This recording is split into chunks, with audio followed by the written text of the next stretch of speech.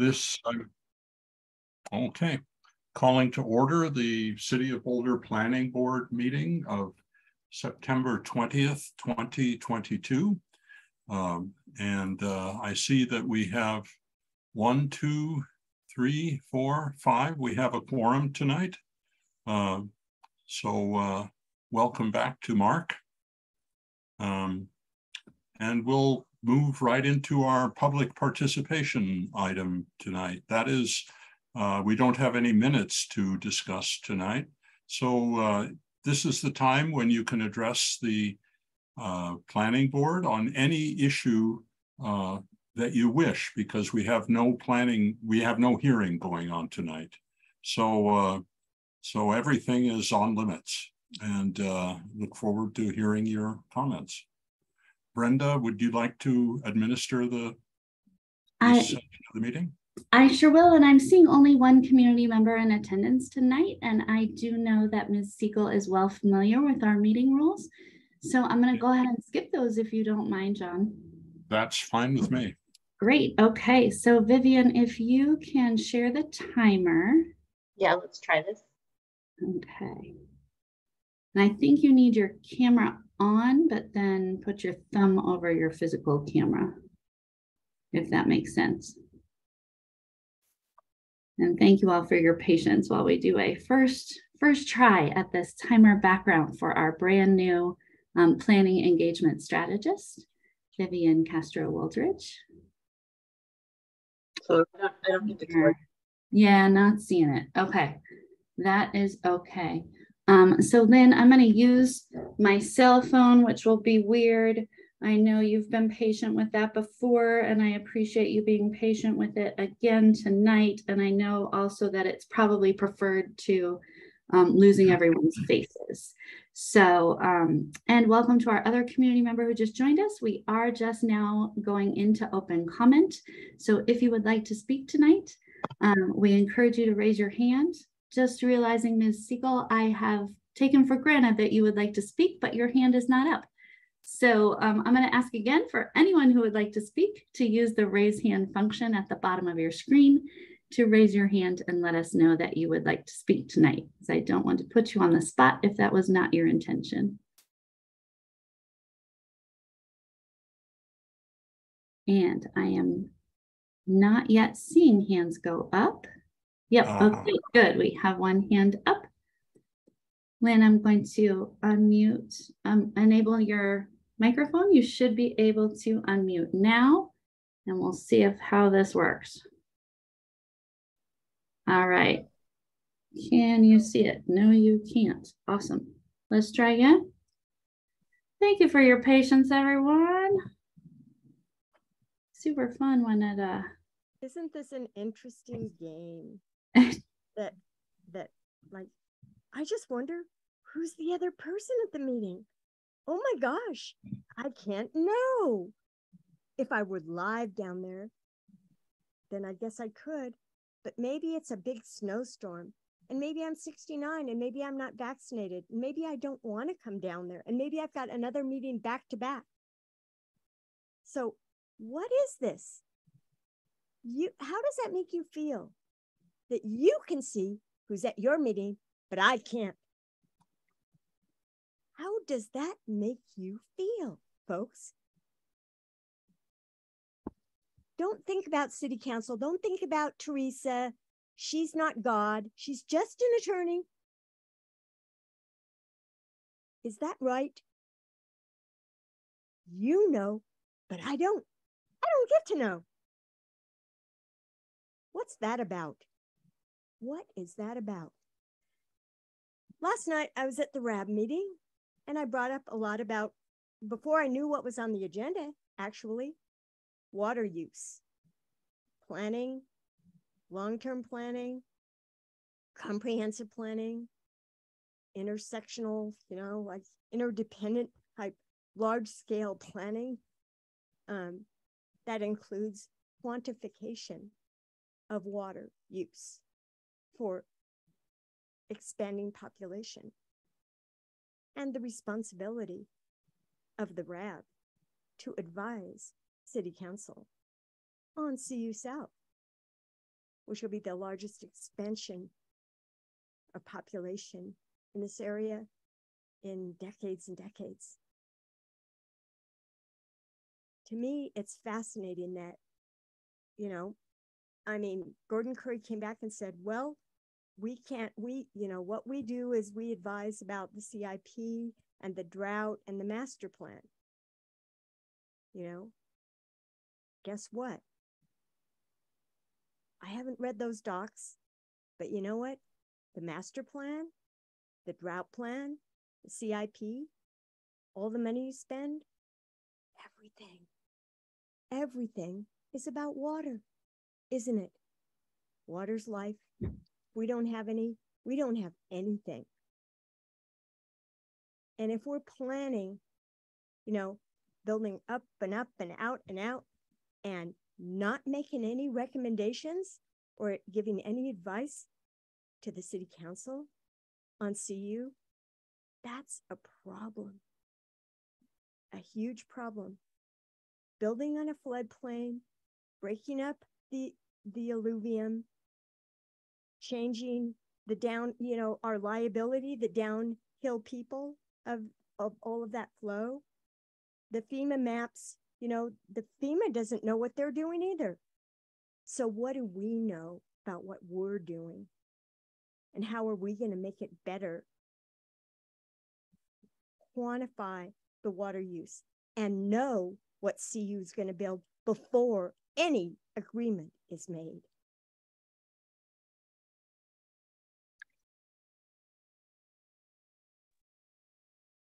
Thank you. And if anyone else is interested in offering public comment tonight, now is the time to raise your hand.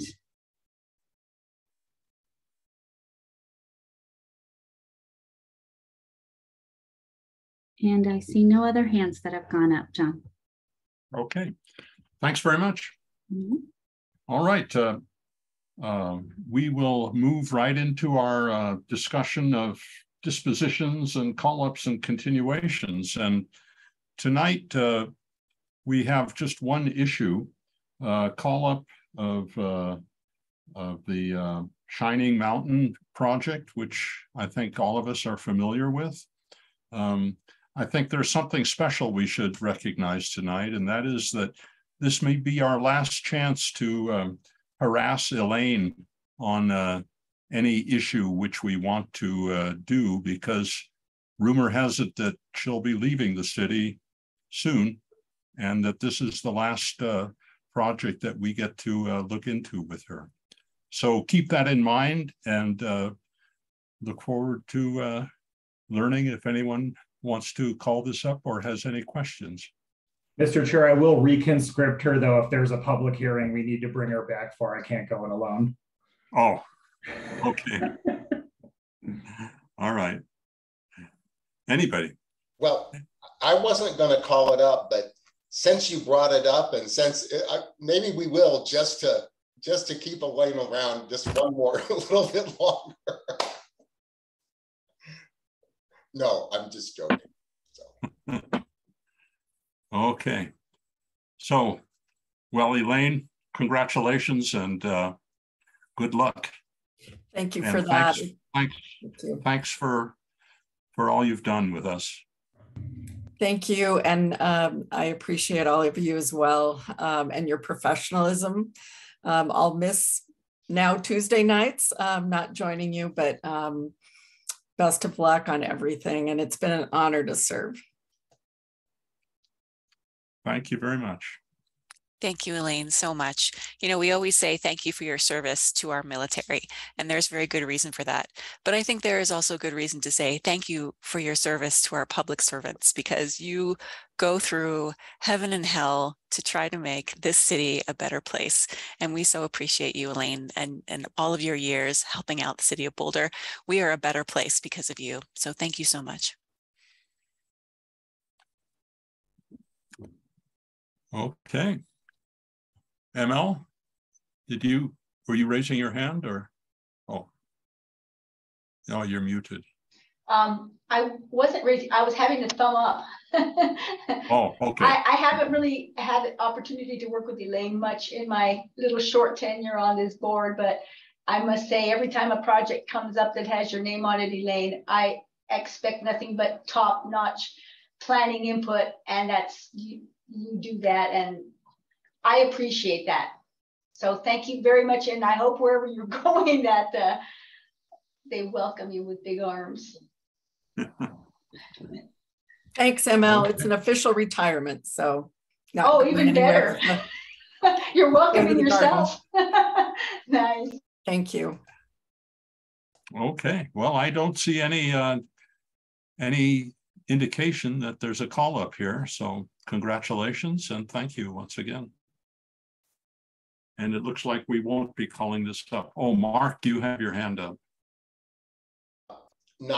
Don't worry, it's not to call this up, but it is to ask a question in regard to this sort of thing. When I look at items that we have the ability to call up, many of them are of import and some are not. And then some fall into this category of, well, what would happen if we actually called something like this item up at this late date and the final plat? It seems a very perfunctory sort of thing that there's nothing we could do after having planning board, council, etc., go through all these stages. So my question is there an example of calling something up upon final plat approval or in this stage that would make sense or has happened historically and actually changed something? Is there an example of that? And or is it just we just never call this stuff up at this point because it would be pointless? You know, it's a great question, Mark. I don't know that I have any great examples of a final plat being called up this late in a site review process or as part of a site review process. Oftentimes, final plats on a project such as this are an actual requirement of the site review approval. So when the site review was approved, there was a litany of approval conditions. This was the final subdivision document being one of them. So in many ways, this just executes the approval that the board has already made. If the board were to call it up, we wouldn't be able to issue building permits for the site review. They wouldn't be able to execute the entitlement that they've been granted from the board until you guys had the hearing on the subdivision and examined staff's analysis of the criteria. So, when it comes to subdivision are very prescriptive. They're pretty black and white. Either you meet the minimum lot standards or you don't. Either you meet the access requirements or you don't. So I don't know that I have any great examples to cite, but in this case, it simply implements an approval that's already been issued. Great, thank you very much. You bet. Laura. Oh, I was just going to note that Amanda was back, but I see she's been promoted. So welcome back, Amanda. And I don't want to preempt if anybody else has comments about Mark's question or anything, but I just wanted to say congratulations to the Waldorf School and the project team and city staff who worked on this as a whole. It looks like a great project, and I'm excited to see it moving forward. Okay. Well, thank you, Elaine. It looks like you're off the hook.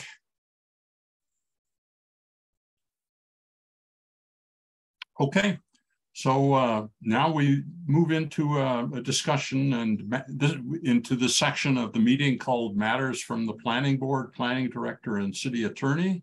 And the first thing on our agenda is a presentation of the use table and standards with an update of the project and a Module 2 introduction. And Charles, you might want to introduce this. I'd be happy to. Just want to introduce Lisa Hood, our staff senior planner, and she'll be presenting staff's analysis this evening. And I believe Carl Geiler, our other superstar code amendment planner is also on the call tonight if there's additional questions, but Lisa, feel free to take it away. Thanks, Charles. Good evening, members of the Planning Board. I'm looking forward to this conversation about the Use Table and Standards Project. The purpose of bringing this to you tonight as a matters item is to update you on the second phase of the project and discuss the next steps related to industrial areas and the neighborhood serving uses.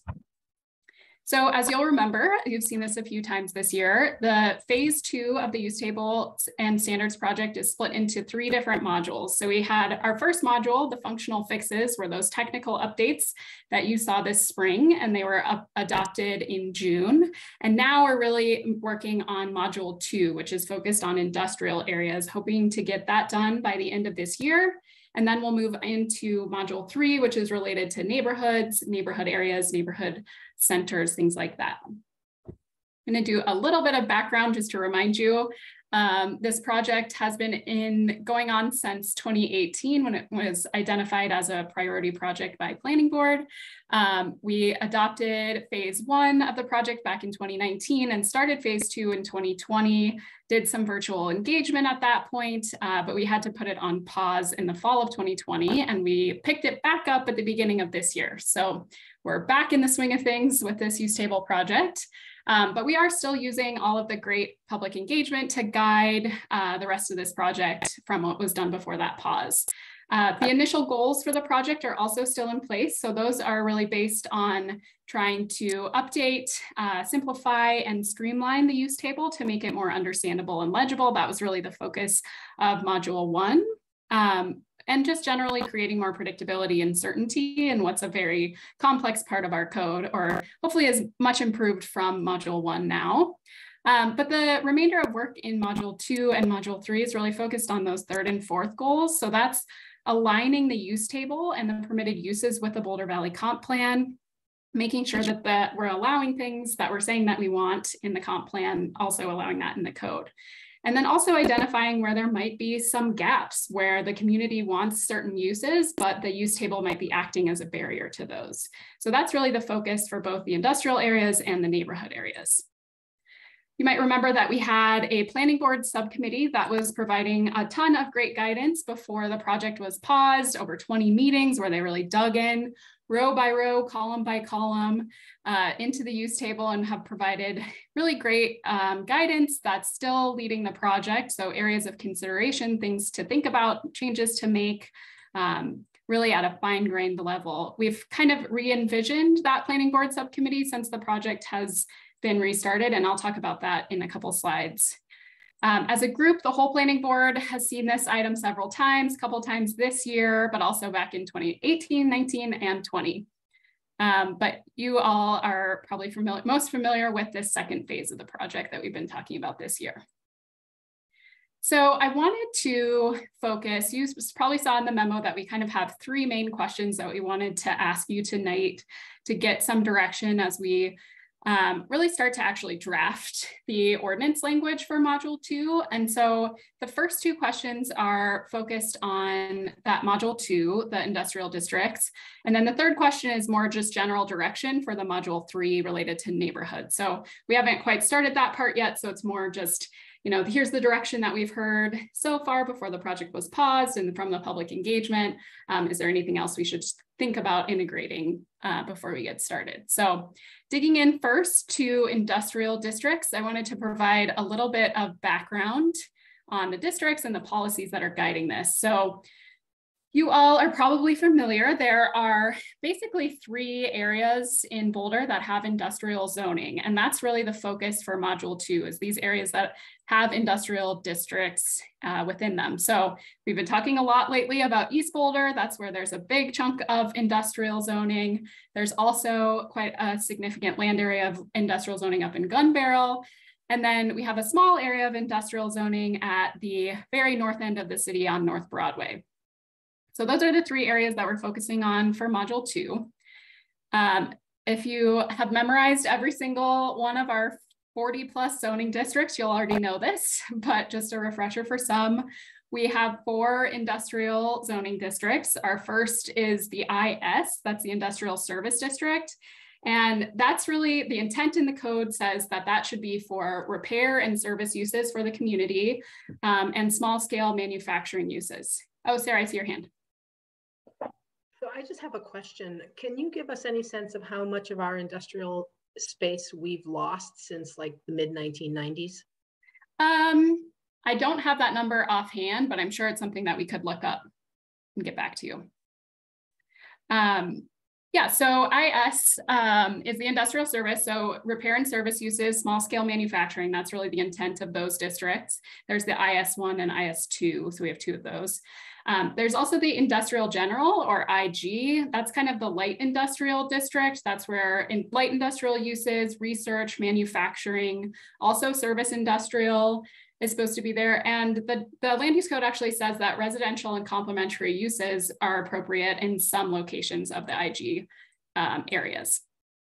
IM is somewhat similar, but kind of generally larger lots. There's research development, manufacturing, service industrial, and same thing about residential and complementary uses being possible in appropriate locations.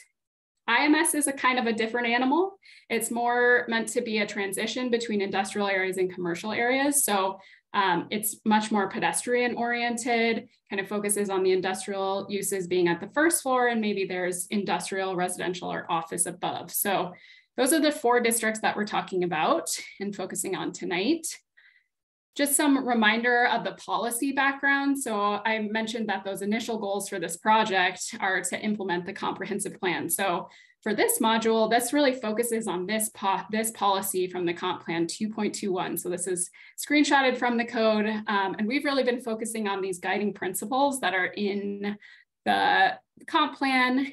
Really 1, 2, and 3 are related to land use changes. 4 and 5 are more transportation related, but that's what we're using to guide the work. So first guiding principle is to preserve established businesses and the opportunity for industrial businesses, but also balance that with also encouraging housing infill in appropriate places, and also offering a mix of uses in these areas as well. So those are kind of the 3 guiding principles that we're thinking about and trying to implement through these changes. Before we get into the questions, the specific questions, I did want to highlight our public engagement work for this project for the remainder of 2022 and then into 2023 as we get to module 3. I mentioned we've kind of re-envisioned that planning board subcommittee. It was a fairly formal process where the planning board could talk, but the public couldn't really engage. They could provide comments, but it wasn't a direct way to really have a conversation. And so we've re-envisioned that as we have our planning board liaisons, which are Sarah and ML, who we've been working with about every other month, kind of diving further into detail on these projects and getting some initial guidance and thoughts and just thinking through some of these issues with them, which is awesome. We went on a tour of all the industrial districts back in August, just kind of thinking through some of these topics and seeing what's out there.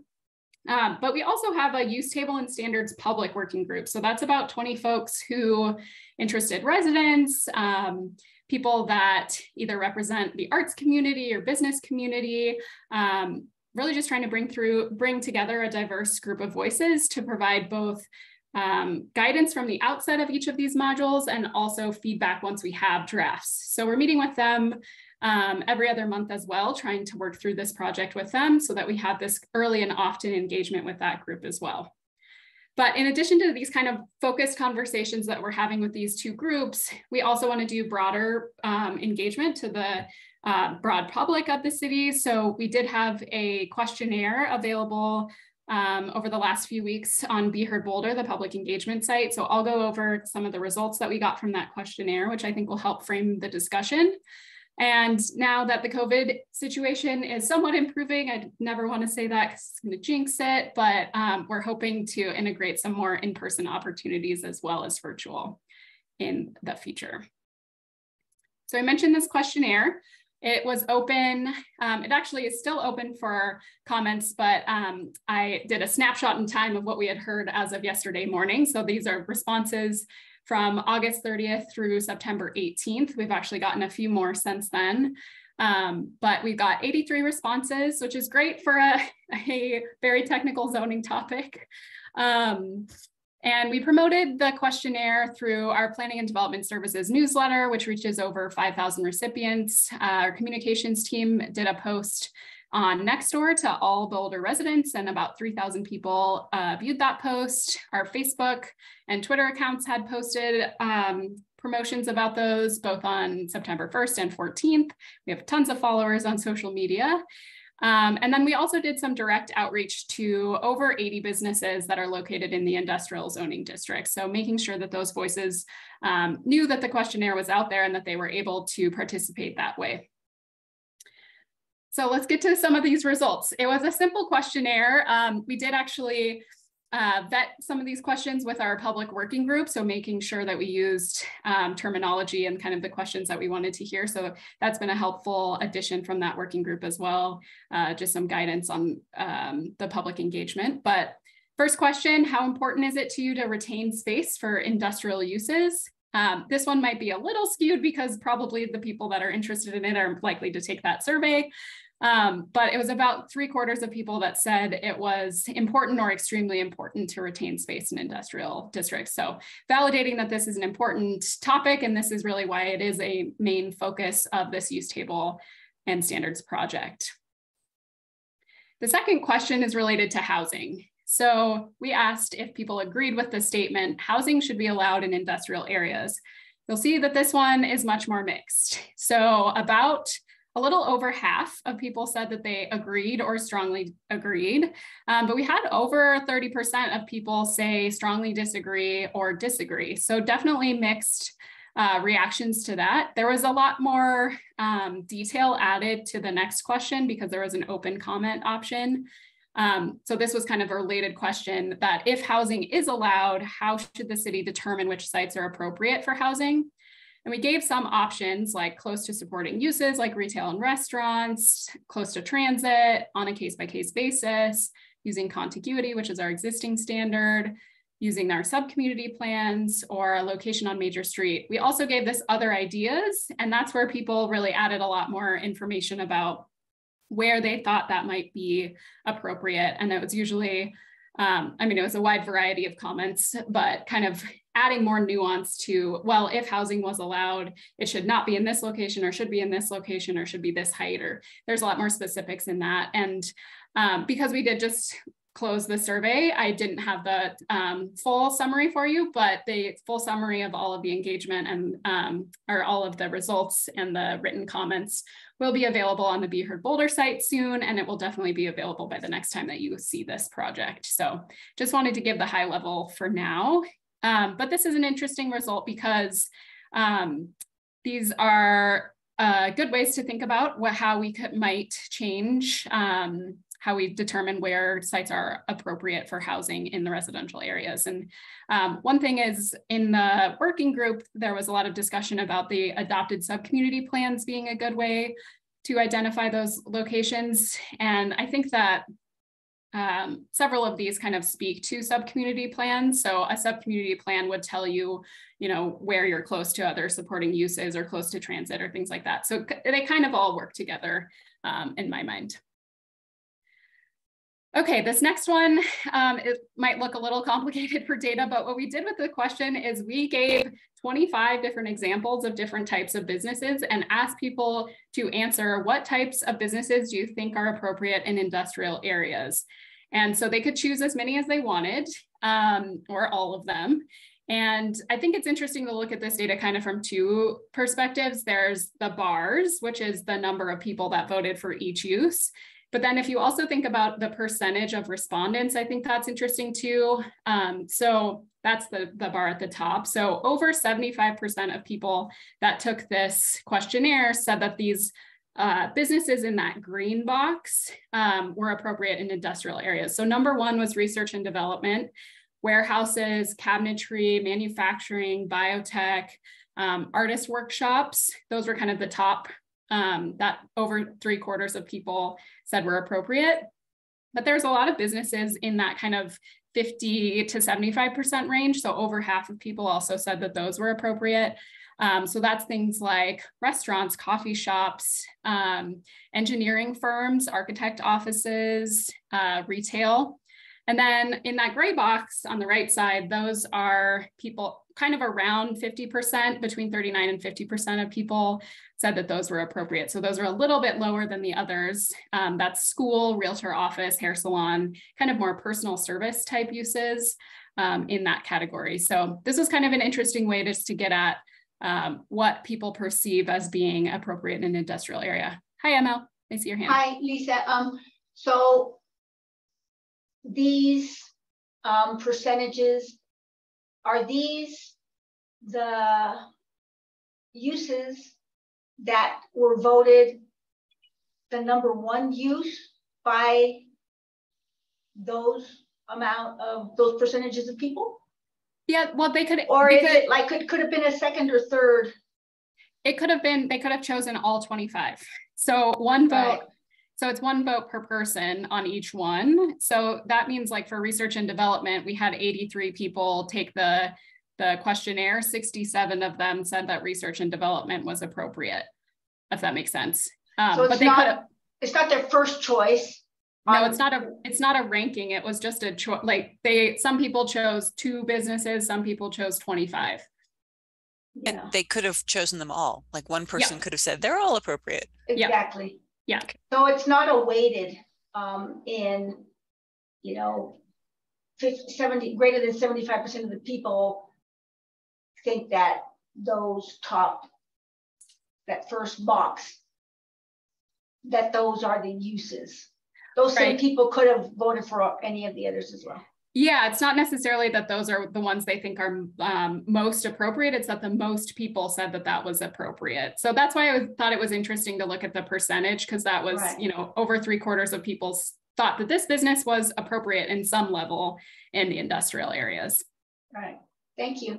Yeah, thanks for the clarification.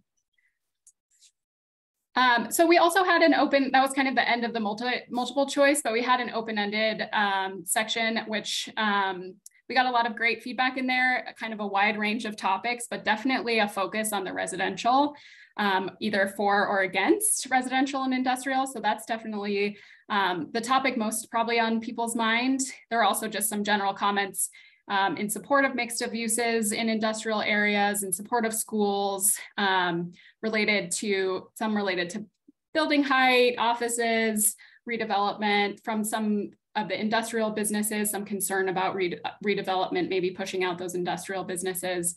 So a lot of great comments there. I'm sorry I don't have those for you tonight, but I will have those very soon once we actually close the survey officially, or the questionnaire officially, and then post those results. So just wanted to give you an idea of what we were hearing from that before we start our conversation.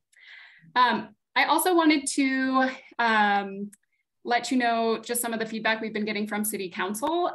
We did take this item, almost an identical presentation, to City Council a couple of weeks ago for a study session to get some guidance from them. We had also taken this back in 2020, so I kind of mixed those together. But what we've heard from Council is a support for additional uses like residential, retail, and restaurants in light industrial areas, and that's really to foster those mixed use neighborhoods. But also expressing a need to balance the protection of existing industrial with introducing new residential. So really that big question of industrial and residential. And then with the questions that we posed for them this year, a couple of weeks ago, they're the same questions that were in your memo tonight. So very specific, a little more targeted questions. Unanimous support from City Council to update the standards for residential development in industrial districts, eliminate the contiguity requirement that's currently sets the eligibility, and instead to assess the suitability of sites based on sub-community plans and the comp plan guidance. They also said it wasn't appropriate. They didn't think it was appropriate that all industrial areas or sites. Kind of the theme of the conversation was guardrails. They'd like to see guardrails to protect the industrial uses, and then especially in the IS zones, which was the industrial service zones. And so that was related to residential. The question related to offices. Council was in support of combining our professional office and technical office terms. I'll get into that a little bit later when we get to that question. But similarly with guardrails, they said that restrictions on offices were still needed to avoid displacing industrial uses and accelerating speculative office development. Yeah, Sarah. You skipped over the business feedback that you got on the Be Heard Boulder. You gave us the sort of generalities, but of everyone's response, but you specifically mentioned that you reached out to something like 80 businesses, and I'm curious specifically what were their concerns, or what did they say? Yeah, so kind of in that open comment section, there wasn't a question that specifically assigned each response to a business owner. So I could mostly just tell by like when we promoted it and then got responses and whether they were talking about businesses. But the responses that were related to industrial businesses, a few of them were concerned that they would lose their space, or that they were having to find other space in other communities because they couldn't find anywhere that had like the right ceiling heights for their use. So those are the two that I can think of that really stood out related to industrial businesses. All right, thanks. Yeah. All right, so I think that's all the engagement summary that I wanted to give to you. And now we can dig into each one of these questions. I was thinking that we would pause kind of after each question and have that discussion if you're amenable to that, Chair. Yeah, that's fine. Okay, so we'll dive in with the most complicated hard question first, the residential development in industrial districts. So I'm gonna start, yeah, Laura. I'm sorry, before we move on, I think the engagement summary was really useful. I wanted to ask, have you done the math?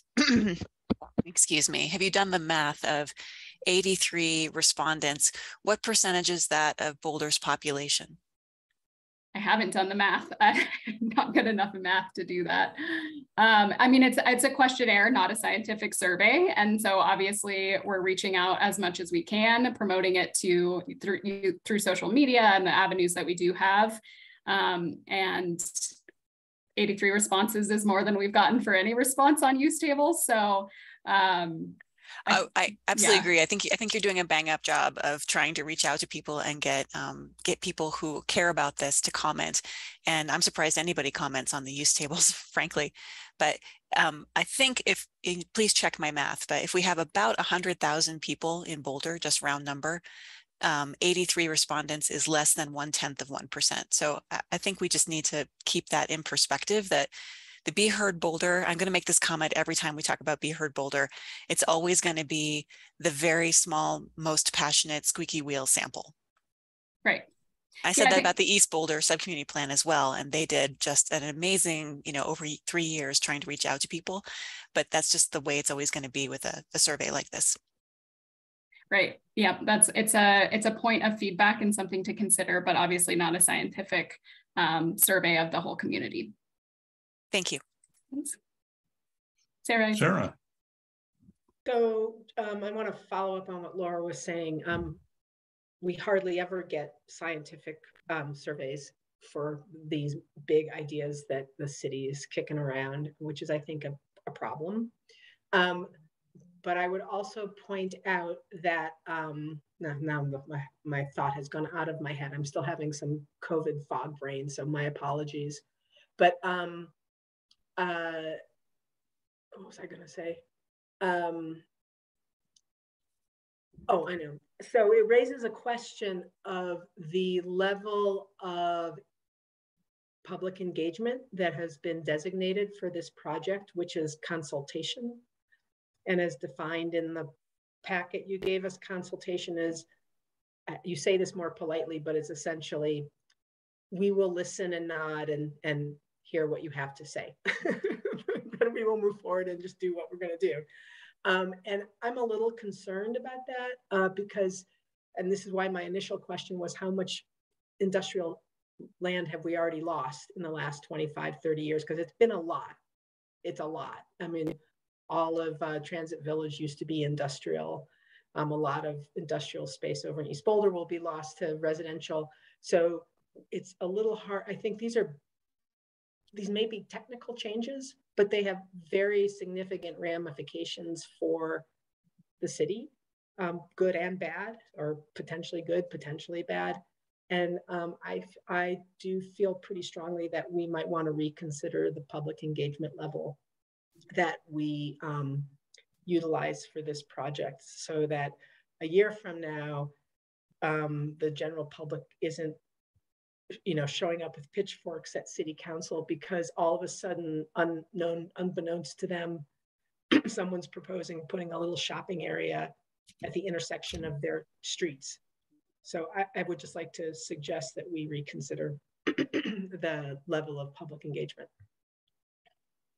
Yeah, I think that's a valid point. And we haven't finalized the plans for module 3. And actually I met with our engagement staff today to talk about that. So we're still working towards that. And we know that that's going to be kind of the biggest lift in terms of public engagement that impacts to neighborhoods. And yeah, we'll take a look at the consult framework and what we can do to supplement that. We did do 2 years of engagement before we paused. So I just want to emphasize that that was not lost. That engagement work wasn't lost. No, it wasn't lost, but I was part of that. And it was to Laura's point, it was like the same 12 people. I mean, I could name them all, which is great to have 12 people who care that much.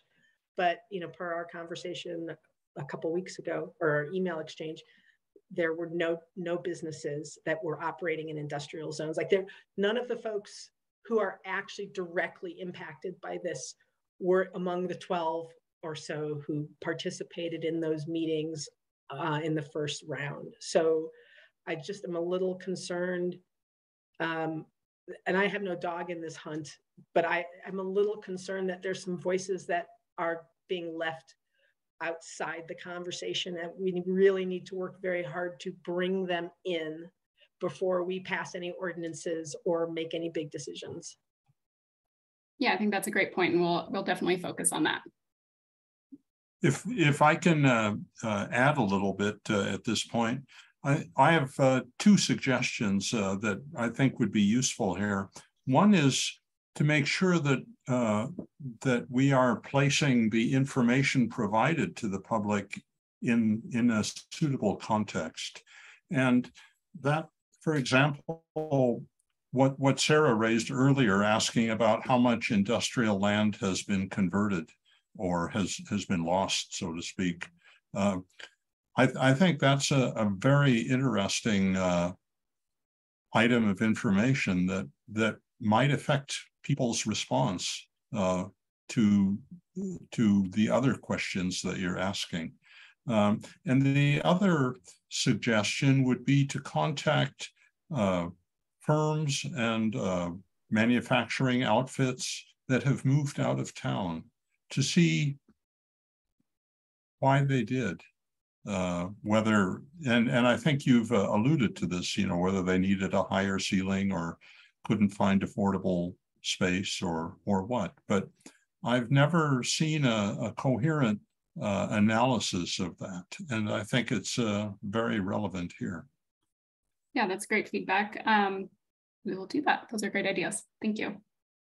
If I could just add to that, I think we have had some conversations with our community vitality staff, and I believe that they have also reached out to folks or firms that have left the city to understand the reasons why they left, so we could also follow up with them.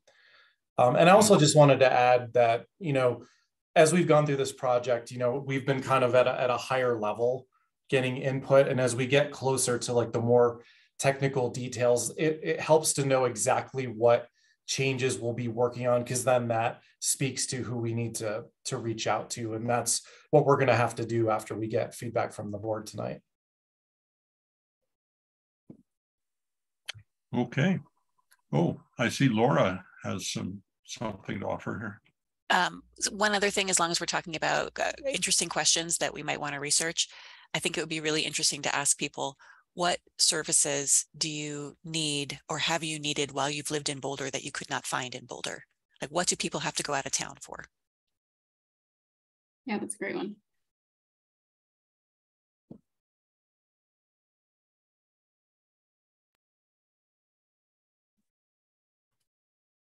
Any other questions, or should we dig into residential?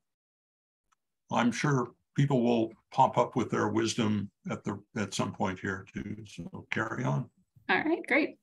Okay, so the first question to tackle is related to residential development. I just wanted to provide some kind of policy background history of where we are now. So it kind of dates back to 1997. The city underwent a comprehensive rezoning study to really address the jobs and housing balance. And at that time, there was no residential allowed in industrial. It was really focused on protecting the industrial districts from residential uses. But only 7 years later, in 2004, the residential development and industrial district standards were adopted, and residential standards were made allowed in the industrial districts or in IG and IM with a use review. So you all are familiar, use review is the discretionary process to review uses and use and its compatibility and appropriateness. Sorry, I'm having a screen issue. So on your right-hand side, however, this use review is only applicable to certain sites. So not every site in IG and IM are eligible for residential development. So you can see on the right-hand side of your screen, a map that shows which parcels in the IG and IM zoning districts are eligible for residential use based on those standards that were adopted in 2004. So the pink parcels are not eligible for residential use. The light blue are eligible for residential use, and the dark blue are either approved, have an approved project or approved residential project, or a built residential use there.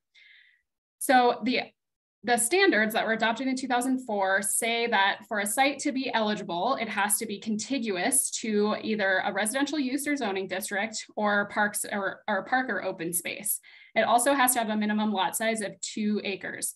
And so that's where we get this map creating the eligibility. So not all sites are eligible for residential development. Also, the standards say that site review is required if it's a mixed use project. So a purely residential project might not need site review depending on what size it is, but as soon as there are non-residential uses, it needs site review. There's also standards related to environmental suitability and noise, and a requirement that the owners and tenants have to sign a declaration of use acknowledging that they know that they are a residential use in an industrial zoning district. Interestingly, in the last 18 years since those standards were adopted, only 4 projects have been approved or built. So there's 1 project that's been built in Gun Barrel, 1 project that's been approved. There's 1 project that's been built in East Boulder, and 1 project that's been approved. So only 4 projects over the last 18 years have used these standards, and the standards haven't been updated since 2004. Sarah, I saw your hand. Yeah, sorry, Lisa. I just want to slightly disagree with your analysis of that only 4 projects have been approved. The entire Transit Village was industrial zone and has now been completely turned into, I'm sure it's considered a mixed use development. So, and that, I think there must be 8 or 10 buildings there that are residential. So I think it's not totally accurate that only 4 projects have been approved in industrial areas or built. You've defined it in a very, very narrow way, and I think it's a little bit misleading. Well, maybe I can help clarify, Sarah, and I appreciate that. So the Transit Village was very intentionally rezoned comprehensively in accordance with the adopted TVAP area plan. So there was a functional rezoning to help support that intensity of redevelopment and the mix of uses there. Lisa is referring to a very specific section of the city's code that allows residential development to be built in industrial zones without a rezoning. So we've seen a very small fraction of the development community take advantage of the standards that were drafted in 2004. And I think that there's probably a myriad reasons, and I think Lisa's going to get to those, but I think that's just a little bit more specific in what it is that she was referring to. It's a specific code section that allows you to develop residential in property that's zoned industrial without rezoning it. And so, I really do, really appreciate, Charles, that clarification.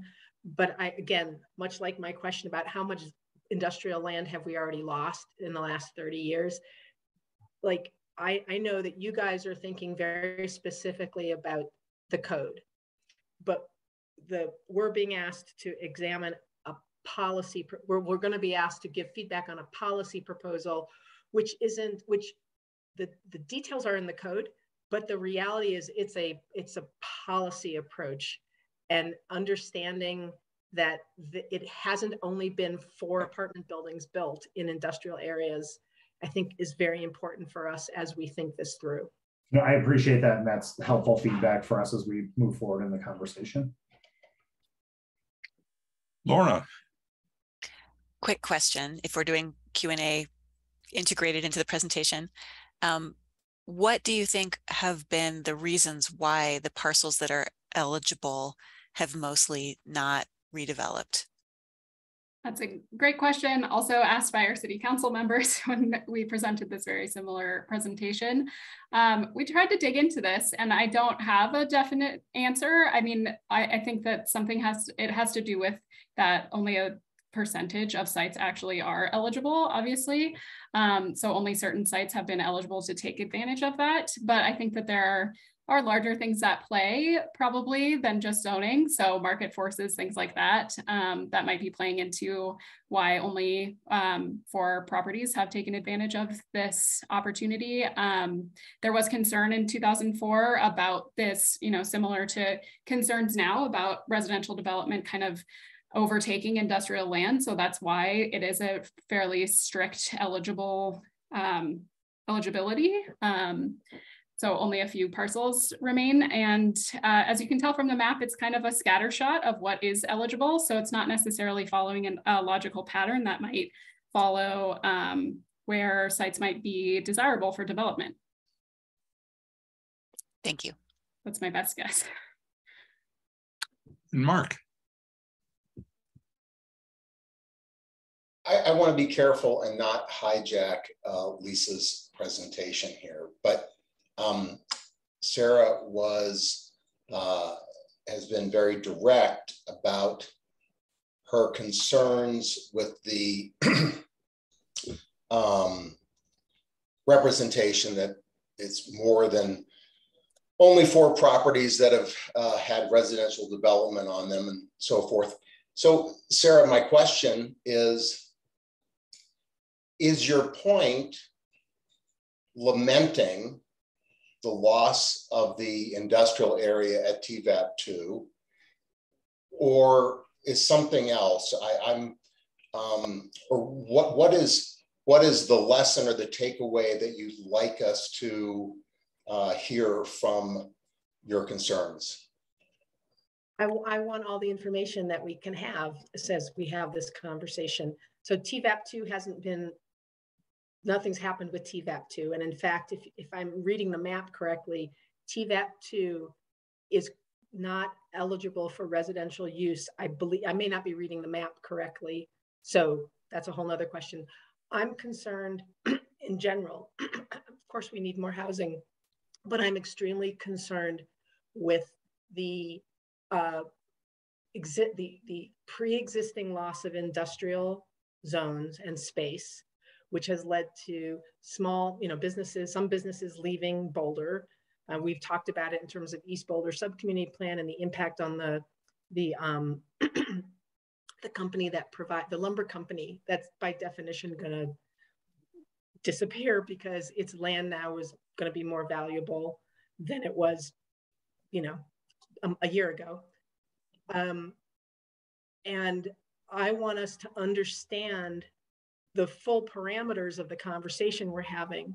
And for the staff, the conversation is about code, but I think for us, the conversation is about what's the right balance of industrial space and residential space, and how do we ensure that allowing more housing in some, all, none of the industrial zones, what that means for future protection of our industrial spaces. You know as well as I do that the value of a residential parcel is much higher than the value of an industrial parcel. The contiguity rule, which I've always had a problem with, but maybe not for the reason that it's proposed as it's presented in the memo. The contiguity rule essentially creates the opportunity for a domino effect, which is somebody builds a residential building because it meets the code in our industrial area.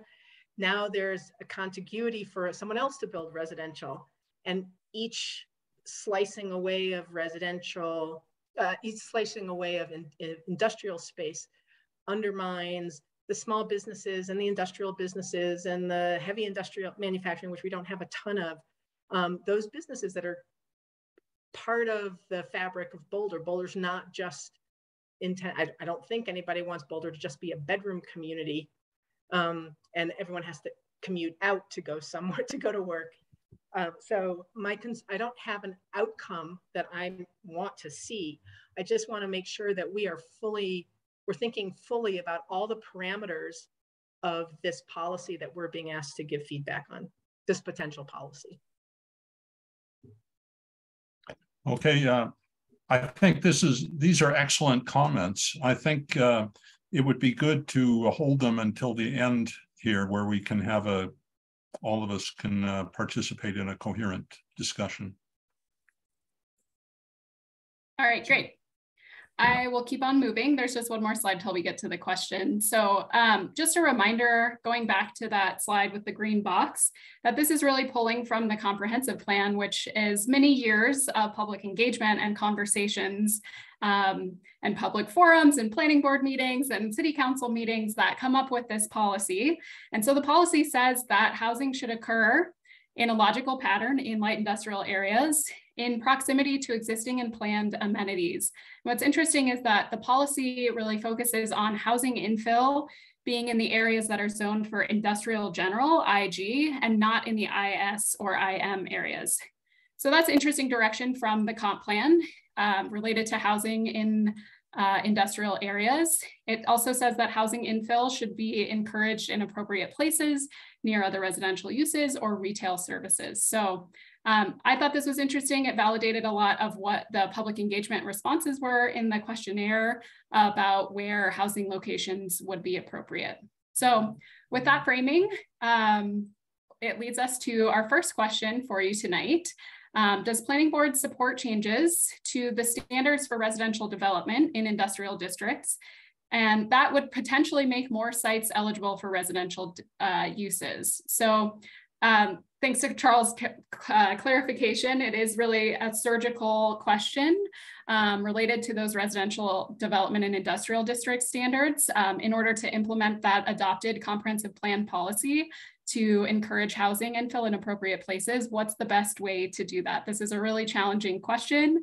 A lot of cities grapple with this. But if we were to change the residential standards in industrial districts, it could include removing that contiguity requirement because it's not really resulting in housing in a logical pattern. You can tell from that map and the development that's occurred so far. Removing the minimum lot size to make more sites eligible.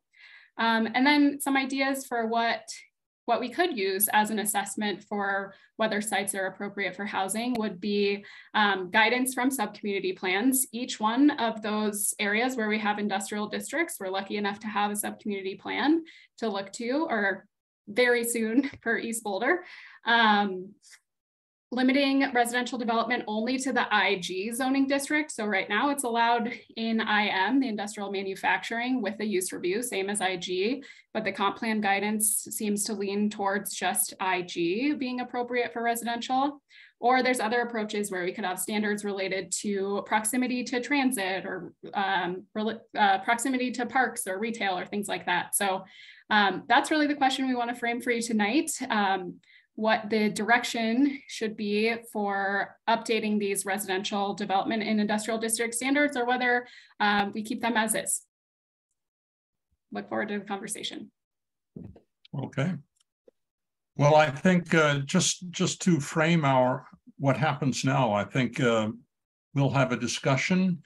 We won't come to a joint conclusion. I think this is a chance for us all to give our opinion, and staff will be able to get a sense of the issues that concern us. And I think that's what they're really seeking tonight. So it's not something that we have to take a vote on. So Laura, would you like to start? I'd love to. First, I have a question. So the current contiguity requirement is it has to be contiguous to residential or park, right? And so it sounds like we might be talking about substituting contiguity for some kind of proximity, right? Proximity to other residential, proximity to a park, proximity to a transit corridor, proximity to a neighborhood center or retail center. And I would say that, you know, in general, I'm in favor of that. It looks like the contiguity requirement has not worked out for a variety of reasons, has not actually led to sensible or logical encouragement of appropriate redevelopment of housing within industrial zones. I really, you know, you all know, I was on the East Boulder Subcommunity Plan Working Group, and I feel like that process was thorough, it was logical. Staff did an awful lot of analysis on a parcel by parcel level to look at where housing might be appropriate and how to include housing in a way that did not detract from or discourage industrial. For example, having industrial on the first floor and residential above doesn't, it's not an either or necessarily. It's not that we have to lose all of our industrial, we can have mixed use industrial. So I'm definitely in favor of using guidance from the subcommunity plans as, you know, the North Star. And if it seems appropriate to staff to substitute proximity, some kind of proximity requirement for contiguity, and maybe having some of those different types of things that you might have proximity to that make sense for walkable neighborhoods, which I think we're talking about in a future section, but that makes sense here as well.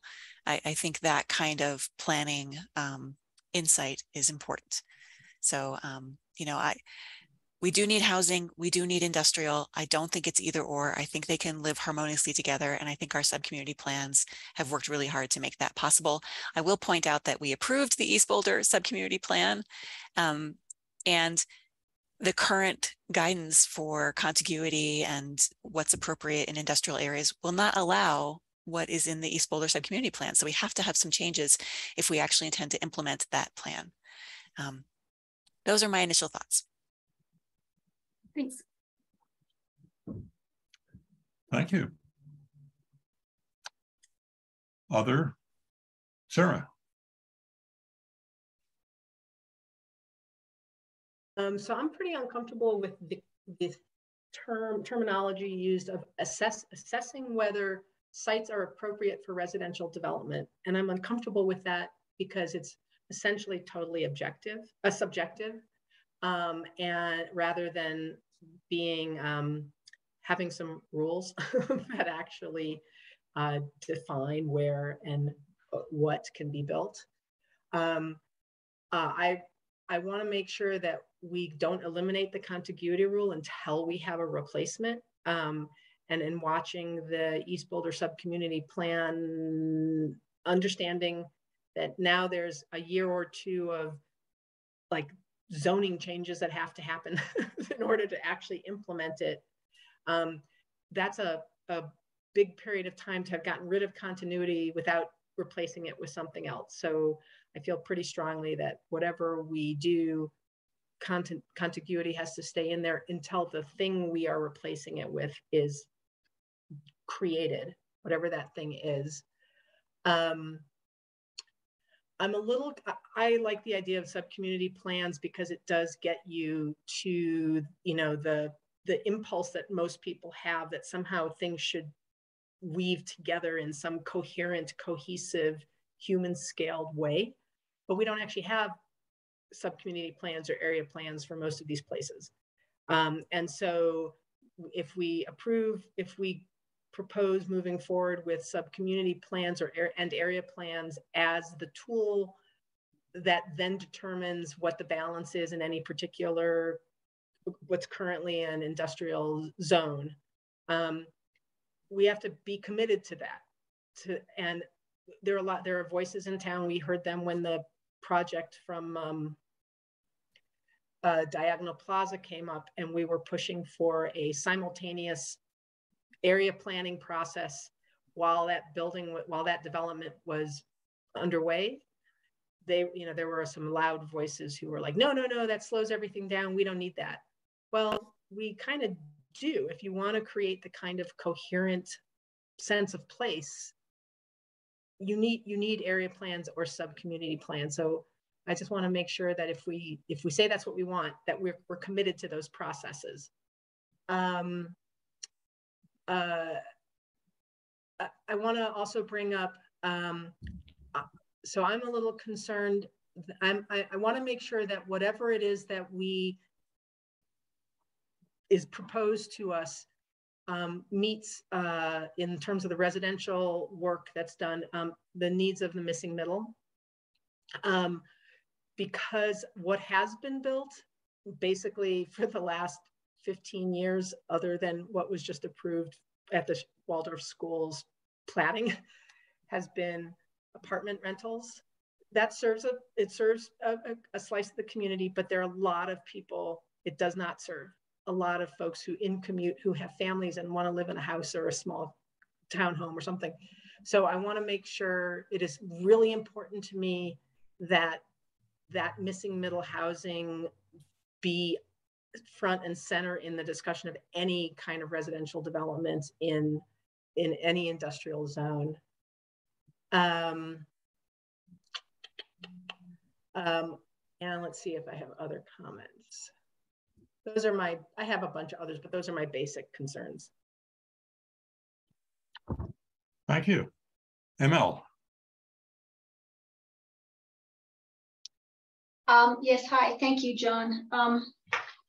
I have some specific input on this question number 1, and I'll just start with, I think that if we are going to open industrial sites to residential within the use by right in the use process, that I like the idea of limiting that use by right to the IG, but it seems that it would make sense to try to develop a saturation limit, or in some way create maximum percentages, or create some kind of thresholds that recognize that this is perhaps primarily an industrial zone, but housing will happen in it where the contextual relationships, whether adjacencies and that sort of thing, make sense to put housing in. But it seems that without, if it becomes a use by right, that without some kind of specific limiting factors, we will start to lose significant parts of our industrial zoning. So that's number 1. And I would suggest that the IS is preserved. There's not much IS left in the city. And I think it is intended to provide those valuable services that we're seeing leaving town because they can't afford or find the spaces.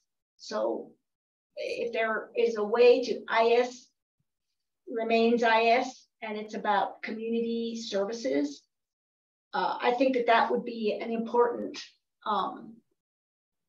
part of the discussion of the industrial and residential. The other thing, and I don't know that it is,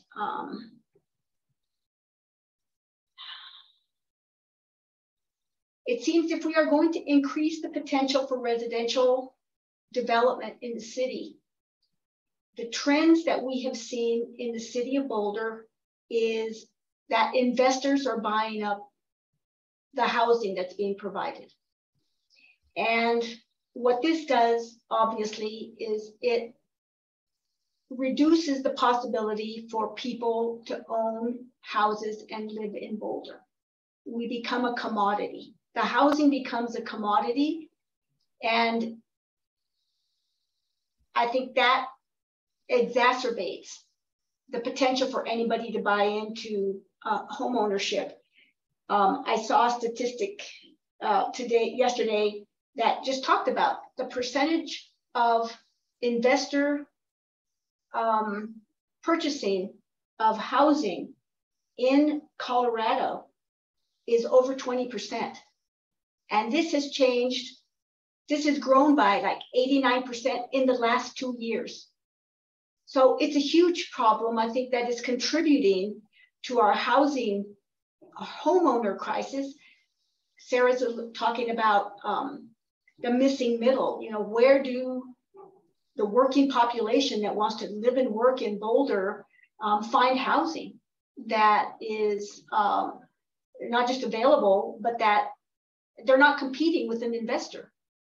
These are people that are going to come to the city, work here, live here, be a working member of the community, rather than speculative investors that see us for, you know, we're a great place to live and people want to live here, and they're going to make a profit on it.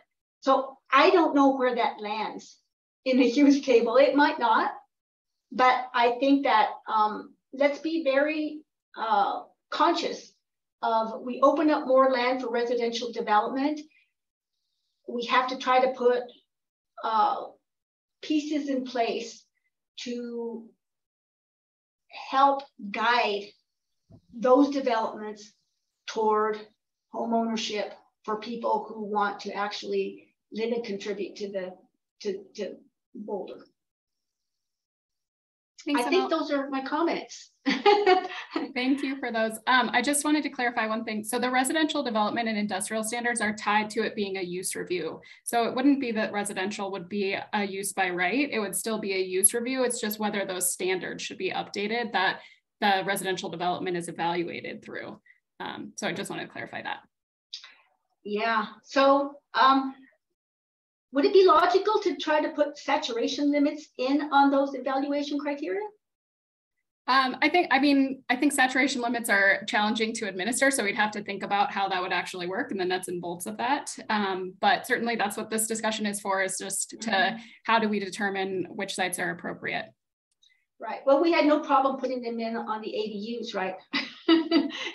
These tiny little things in backyards got a big saturation limit imposed on them. So anyway, it's a tool, and maybe we just need to think about tools. And again, to my point, making sure that those IS industrial areas do not get infiltrated with residential opportunities, because they will vanish. You know, they will vanish. So, and those are important. Those are important uses. Thank you. Thanks. Thank you. Lisa. Yeah, I'll try to be fairly brief, just because I think a lot of other planning board members have spoken to a lot of what I wanted to touch on as well. And that is just, you know, on the surface, the notion of allowing for more diverse use, for allowing for residential and industrial districts, if they're a way to do it without losing our industrial land, is attractive. You know, when I think of some of those industrial areas, as we've already talked about, you know, I think about surface parking lots, I think about single story and so on. And I think, as you brought up, you know, you can put, you know, loft space or offices or so on above industrial, and there are ways to use both. But I share the concerns of other planning board members around not having our arms around how much industrial we've lost and the kind of industrial that we're losing. You know, we're getting a lot of very expensive industrial coming in, a lot of health sciences and so on, which are great. I'm not opposed to them, but we're losing a lot of the other use. And so I'll just echo that and not take up too much time, you know, but just say that it makes it hard for me to wholeheartedly support the idea, not because I'm opposed to the move in general, but because I don't know what it's going to do. And I don't know what is going to happen overall, and then what specific kinds of industrial are going to shift in and shift out, which I think is what we've heard from other planning board members too. So that's where I'm at on this one. Thanks. Mark. Thanks, John. So I'll also try to be brief. I support removing the current contiguity requirement or minimum lot size. I think that that you can have housing in an inappropriate and poor location that only breeds additional housing in a poor and inappropriate location. So contiguity doesn't speak to necessarily to quality or to appropriateness. It just speaks to proximity to something, to the same thing. So I support other standards. I also support it not being so prescriptive, but again, I'm never in favor of just completely ad hoc. So I'm going to ask a question. So we're talking about the use table. So I think you just said that any housing in an IG zone would go through a use review and likely a site review, or do I have that wrong? So in either, for the current standards, in either IG or IM, any type of residential use needs to go through a use review. If it's above 2 acres, or I might be remembering wrong. If it's of a certain size, it also needs to go to site review, or if it has non-residential uses integrated into that residential. And then separately, we also have site review thresholds, which are, I think Carl will know this off the top of his head, but over 5 acres or 100,000 square feet. Yeah, if it's over 5 acres, it does also trigger a site review along with the use review. And then it also depends on how many units or how much floor area they're adding could trigger a site review as well. Or if they're asking for setback modifications, that would put them into site review. Okay. So I concur with seemingly the entire board in having concern for preserving small industrial uses, whether it's auto repair, any number of things that we all eventually need. Gee, I need something welded for my garden thing, whatever it might be, welding shops, woodworking shops, people doing cabinetry, whatever, and that there is value in those industries being located within our city limits, that we want to be something beyond a rich bedroom community that has none of those services there. So, so the only other input I'd offer is on your third arrow down here, or other potential approaches. Certainly, I think that if we are talking about a small industrial site owned by an individual that is that making the process available to them to add residential on the second floor and to expand upward while maintaining existing uses, adding residential, maintaining existing uses, I think is something that the use table should try to encourage as being in alignment with the Boulder Valley Comprehensive Plan. So I don't have specific suggestions on how to do that, but certainly I think that deference should be given to smaller industrial users, smaller industrial building owners that may want to add residential as a way of upping the value of their property, providing housing, and still allowing current industrial uses to remain because they're actually getting additional income from residential at the same site. So that's my input. Thank you. Thanks. Okay. See, I think I have a few thoughts here, and then we can do another circle around. I see Laura has her hand up also. But I'd just like to say that what you've heard from my colleagues on concerns, I generally, I don't disagree with anything I've heard, but I have two overriding concerns or thoughts. One is that the implication that because there hasn't been very much housing built in industrial areas so far, that's a failure of some kind. To me, it's not clearly a failure. We have an overriding concern of protecting those industrial areas for that purpose. And that's why those standards that are in place now are there. And our concerns have not changed, and neither have our objectives in that respect. We do feel additional pressure for housing, for sure.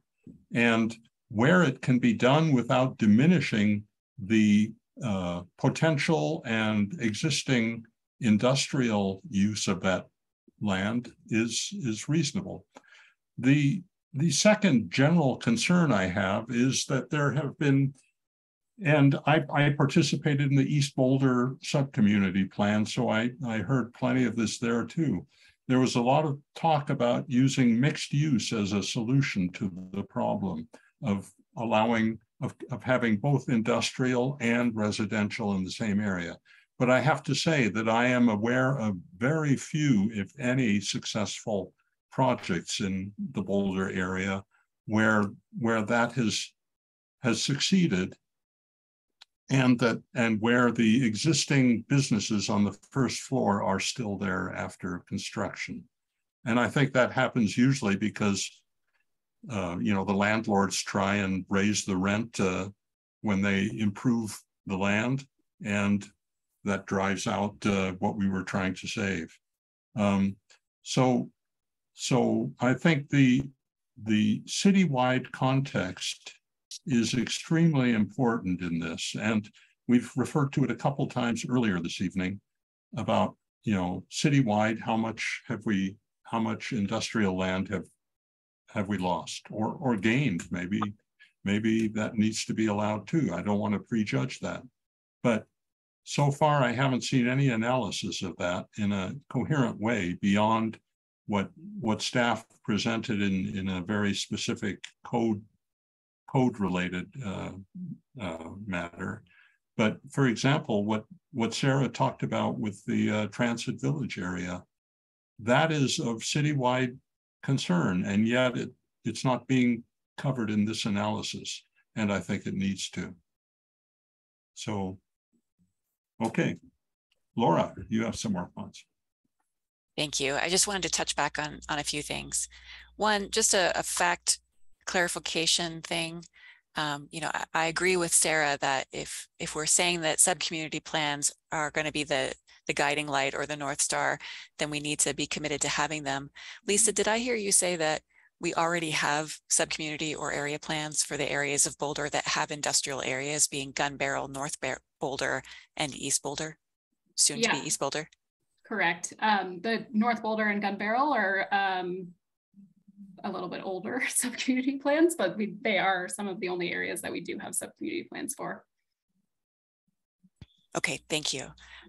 So I go back to my comment that I think the sub-community plans, I think that answers some of ML's concerns about saturation limits, because I know at least with the East Boulder sub-community plan, there was a very deliberate effort to say some areas, there will be delineated areas of change. It won't be everywhere. And the areas of change will be the places where housing is most appropriate based on a whole bunch of criteria, not just an arbitrary or subjective standard, but looking at things like proximity to transit and proximity to retail and having walkable neighborhoods and services for the buildings that are there.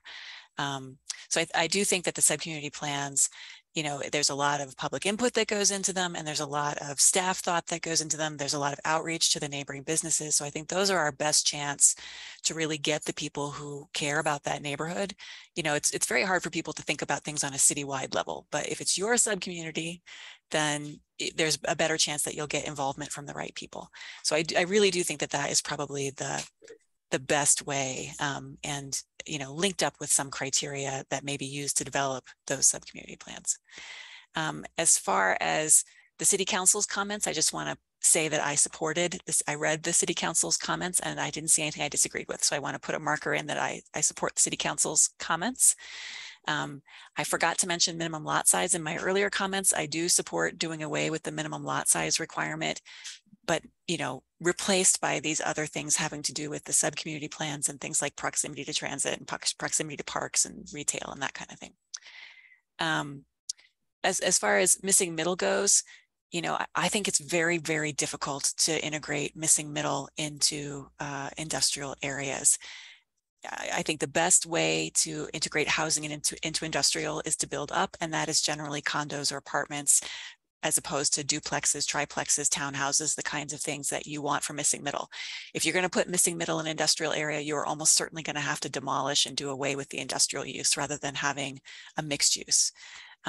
So I think missing middle is something we absolutely should be talking about in the next phase when we talk about neighborhoods and neighborhood centers and things like that. I think there was some opportunity to do missing middle in East Boulder, and that primarily took the form of work-live units, where it might be like a craft shop in the front and a house in the back or over it. So I think there's some opportunity, but I don't think it's our best opportunity for missing middle. I agree with ML that we should be protecting the IS zones, that should be one of the things that is not fair game to have housing in the industrial service. And I think those are all my comments. Thank you. Okay, Sarah? So just FYI, the Gun Barrel sub-community plan was more of a discussion than a plan. And because Gun Barrel is this weird mix of the city and the county, it's not it's not cohesive, because all it was the city. And I think it might be worth our thinking, encouraging a second stab at a Gun Barrel sub-community plan that would be more comprehensive, especially now that there's been some stuff that's been built and the residents there and the businesses there have some sense of what has worked and what hasn't. But also, and this may not even be doable, but to see if it could be done in conjunction with the county residents who live there, so that you really do come up with, so it's not just this appendage that's out there where all the stuff the city doesn't want to think about kind of gets dumped into Gun Barrel, but instead can become it's not a particularly coherent area. So that's one thought. The sub-community plan in North Boulder is from 1994, I believe, or 1996. So, and there's not a whole lot of the industrial areas that are still industrial. There's a lot of storage units. There's some artist spaces.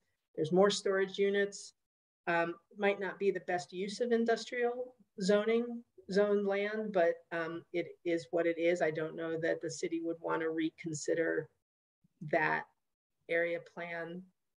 And then I'm not prepared to ignore the needs of missing middle in industrial areas if we're going to build housing.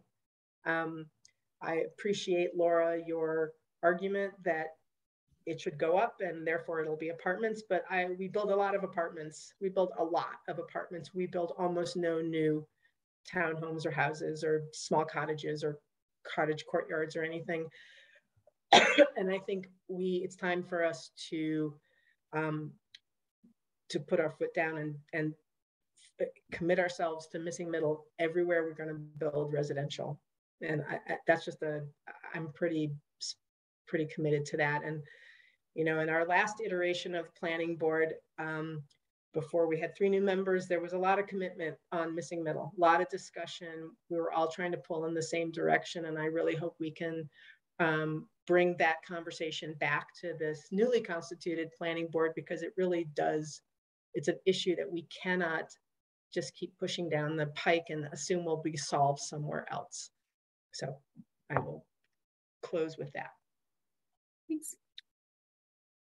ML. Thank you, John. I have a question for Lisa and Carl. And yes, I was assuming that these land use table, use table changes were going to push us to a simpler way of both articulating what we want as an outcome and a simpler way for people working in the city to develop properties to actually get their properties through the process. It's a very onerous process in the city. So my question is, why wouldn't we put the careful parameters that would give us the outcomes we want and let the use tables direct use by right opportunities for people, rather than every time? I mean, we're having this big discussion on residential in an industrial area, and yet they'll all have to come through a robust city planning review and city council. It's a huge, huge effort on everybody's part. I mean, why don't we just make the correct articulation of our use parameters so that we get what we want, rather than assume this is probably why you've only had 4. You know, it's a huge process for anybody to go through this with the city. It's not a small, even to just put a project through use by right. It's a very onerous. And I think that if I listen to some of the things that are being said, it's like, let's make it easier, not harder. If we want more residential, I think, you know, the idea that focus it in IG, determine what the right parameters are, which, you know, I was suggesting a limiting factor of a percentage of saturation, whatever. But let's get the right parameters in place and let people build them. Why don't we do that? Is it charter? What? No, that's a great point. I mean, that's certainly something that we can do. We could make it an allowed use and simply have, if you remember when we talked about the technical updates, have the brackets in the use table, which just means there's standards associated with that. So you could make residential an allowed use. Use review is intended to be kind of a case-by-case analysis of whether a use is appropriate in a certain location based on its impact and things like that. So just based on the sensitivity of residential and industrial and comments like that, we've kind of stuck along the line of the use review that we have now and just updating what those standards are. But that's certainly something that we can consider and put forward as an option. I'd be interested to hear what the pros and cons from the staff's perspective, you know, your and Carl's, what would be the reasons not to simplify everything for everybody? And you know, this is not an answer for today. This is just, you know, in our next little team meeting. You know, it'd be interesting to hear why we aren't. That isn't just the go-to. Yeah, we could certainly analyze the different options and what the pros and cons are, and get back to you through our liaison group, and then also through the next time that this comes to planning board. Thank you so much. Okay. Can I just colloquy quickly on that? Just real quickly. I think ML, that gets partially taken care of with the rezoning associated with the subcommunity plan. So when you rezone to a mixed use industrial, then I don't think that has to go through a use review or a site review necessarily. That just becomes an allowable use in a mixed use industrial. So if you rezone it, you don't have to do the use review, but it seems like this is trying to preserve industrial for industrial, but allow for exceptions on a case-by-case basis, which goes to use review. So there's a way to do it by right, and that's to rezone, it sounds like, to mixed use industrial. That just my thought, my 2 cents. Okay. Lisa, why don't we move ahead to the next one? All right. One that will be just as fun, I'm sure. So the next big topic is related to offices in industrial districts. Some policy background, again, this one gets a little zoning wonky, so bear with me. But right now in the use table, we have two different types of offices. So we have both a professional office, which is like a lawyer's office, accounting office, real estate office, that type of office. We also have a technical office, which is more like an engineering firm or software development, that kind of thing. We did attempt to try to clean up that definition to make it a little less vague in module 1. So if you think of technical office, we also added some language that they're involved with the production of something. So whether that's a goods or like a tangible good or digital good, that's what technical office is. So like a surveying company or something like that. So we have those two uses, and that actually dates back to the same comprehensive rezoning study back in 1997. So this bifurcation is actually very uncommon among other cities in the country. There's only a few that do anything even close to similar, splitting these two, but it comes from that time in 1997. The intent was to limit speculative office buildings in industrial districts, support startups, preserve the industrial areas for industrial uses, but also recognizing that there's a need for offices that are more technical or industrial in nature. And so that's where this kind of split between two different kinds of offices came from. So now, or how it's been since 1997, is those professional offices, things like lawyers' offices, are completely prohibited in industrial districts. But the technical offices are allowed with almost no limitations. They do have a size limit in the IS district, but no limits anywhere else. It's been a challenging tool to use to implement this policy over the last 25 years. If you think of how office life has evolved in the last 25 years, offices have changed a lot, and what the definitions kind of hinged on, it can be a very fuzzy line between what is a professional office and a technical office. So a good example that I like to use is like a patent lawyer.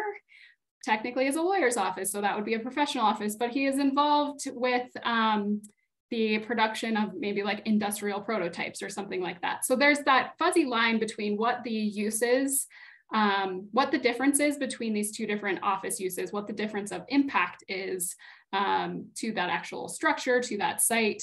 And it's often a difficult thing for business owners to understand whether they are going to be actually allowed in the space that they are trying to lease in an industrial zone. So it's challenging from business owner, property owner, and also staff implementation perspective as well.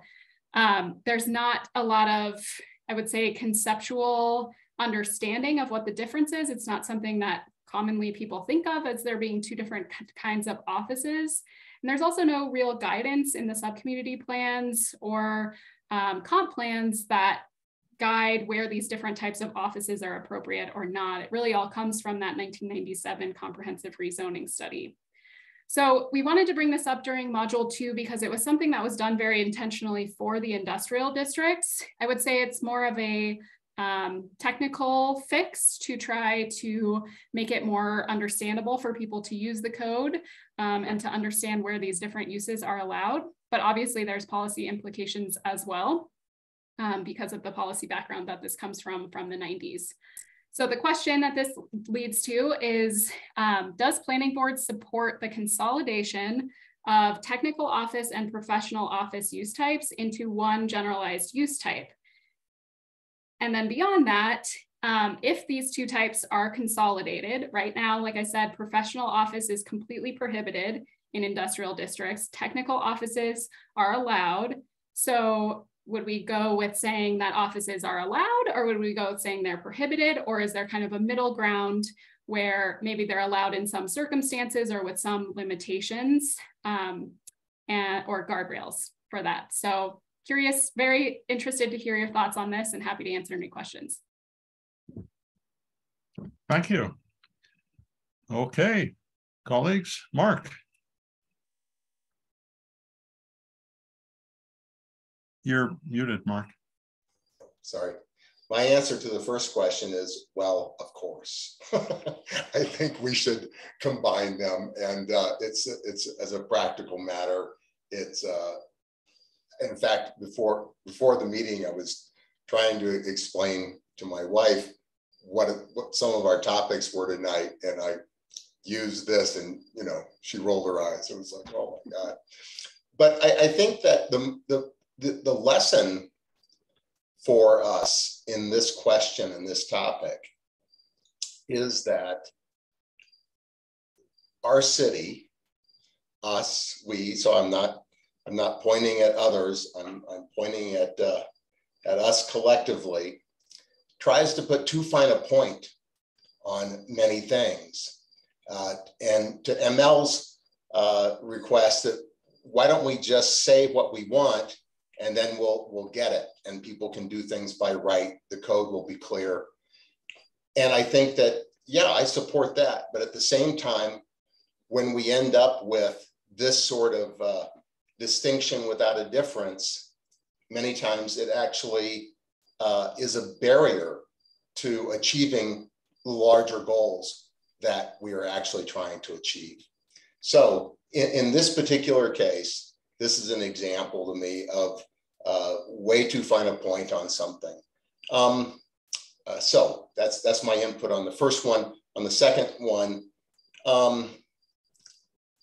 I think for the most part, in today's world, and today's world is different than it was 2 years ago or 3 or 4 years ago, the market will take care of, we have some surpluses of office space, and the market will value the industrial spaces for industrial users and office spaces for office users, and that we shouldn't spend a great deal of effort trying to delineate or massage exactly what percentage of what type of office is allowed in what type of industrial zone. I think the market will take care of that quite handily. Thank you. Sarah.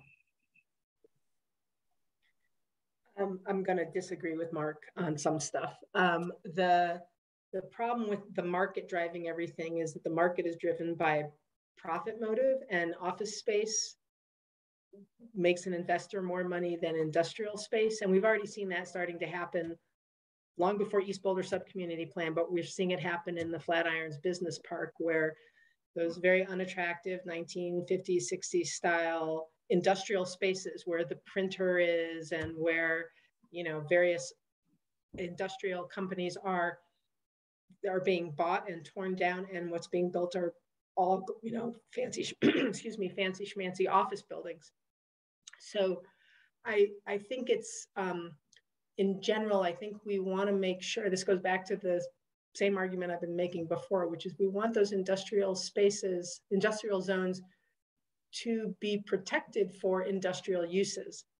Now that doesn't mean no offices, but I think we really need to think about, again, how to find a good balance. In terms of the office technical versus professional offices, you know, what's described in the professional offices is kind of like medical. It's the same as medical, you know, where it's an office and there's, you know, there's a space and people drive, unfortunately people have to drive to work. And we have a lot of commercial space for those kinds of offices in Boulder. Perhaps in time we'll need more, but we have a lot of commercial space right now for that. And I don't think, I'm a little concerned that the speculative nature that's the wrong way to say it. The impulse from the market to build the kinds of buildings with the best ROI might undermine our efforts to protect our industrial space if we allow professional offices in industrial, if we don't have some sort of limit on office spaces in industrial zones. And then in terms of the technical office, I don't know whether, if the decision by the staff and council is to just meld the two, then this point is moot. But I feel like the part of the problem is that the technical office description or definition is is not totally accurate. So you have an interior design firm down as let me double check. You have an interior design firm down as office technical, but the definition of office technical is that you don't have clients coming to visit. Well, of course, interior designers, of course, have clients coming to visit. I'm thinking of there's a lighting store that's over on 33rd and something, I can't remember what it's called, but the only way to go see what they have is to go to their place of business, which is in an industrial area. So I feel like maybe, and this kind of segues with what Mark was saying, but in trying to define things, maybe the problem is we've defined them the wrong way. Like, and I don't have a solution, but I feel like we've tried to use language that doesn't quite capture what the point of separating these two things out were. One was offices can be in office buildings. Industrial can only be in industrial zones. And we want to protect those industrial zones. So I don't know if I think it's okay to meld the two. I think I'd prefer a middle step first of seeing if they can be redefined in a way that advances our policy goals first. And then if it can't be, then I'll reconsider. But so that's my comment. Okay, thanks. Laura. So I would support consolidating the two office types just because I think I sympathize with the plight of staff and business owners and potential tenants of trying to figure out which office type you are. And that uses can change over time and technology. I have several friends who are therapists that used to see clients in office, and then during COVID, they saw them strictly by Zoom, and now they're back to some clients by Zoom and some in person. And I think it's just, I don't think it's easy to make that division. I wish it were, because I think that there's an intuitive, oh yeah, if nobody visits and you're just focused on supporting a service, or creating a product, you're a technical office. But I just think life is messy, and I think who knows what the businesses of the future are going to look like. So I do think that this is a distinction that it would be very hard to administer, especially, given how things evolve. So I would support consolidating it, but I do support having some guardrails, because I empathize with the concern that we don't want office space taking over industrial. And I wish I had paid more attention during the East Boulder subcommunity plan process to understand exactly what criteria were used during that process. But I do think that it gave a good model for how to have office space, but only in certain places. Like, I think, for example, most of the place types do not allow office space on the first floor. First floor has to be industrial, and then you can have, in some zones, office space above, and then residential, and in some places it's only residential. But I think the criteria that were used to develop those place types, I think, would provide some good insight into when is office space appropriate, and how do you keep it from taking over the whole zone. And some of that, again, I think it's worked out through subcommunity planning. I think Sarah makes a great point that the North Boulder subcommunity plan and Gun Barrel subcommunity plans should be updated. I know that that's a little difficult right now because we have, I think, 8 subcommunities in Boulder that have never had a subcommunity plan, and they're probably in the planning queue before revisiting anybody. And then hopefully we'll get on a good cycle where each subcommunity plan is updated like every 20 years, something like that. But maybe there's an argument for having North Boulder and Gun Barrel jump the queue because of this importance of the industrial spaces and preserving the few industrial spaces that we have, and putting a little bit more thought into how do we have office space in these particular areas that include industrial zones, using the model of the East Boulder subcommunity plan, which I think can help speed up that process. Maybe we don't have to do a whole subcommunity plan revisit, but maybe we just revisit this question of where is office space appropriate, where is residential appropriate in those zones, given the code changes and given the potential reliance on subcommunity plans as a guiding force. Thank you. ML. Thank you, John. So I would agree with the first sentence that we should have one office type and definition in the industrial area. This is not the major use there. And I do think that the limiting factor should be that it supports industry. So as that office gets defined, there should be a direct connection to industrial supporting office, rather than, you know, try to make a percent or whatever.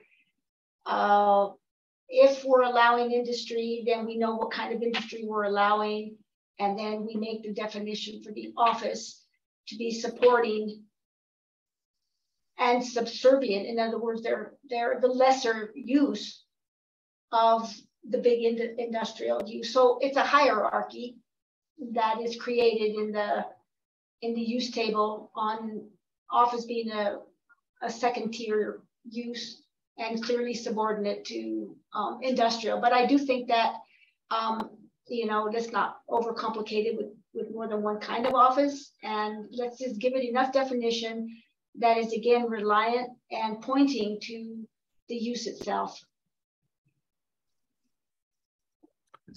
Thanks.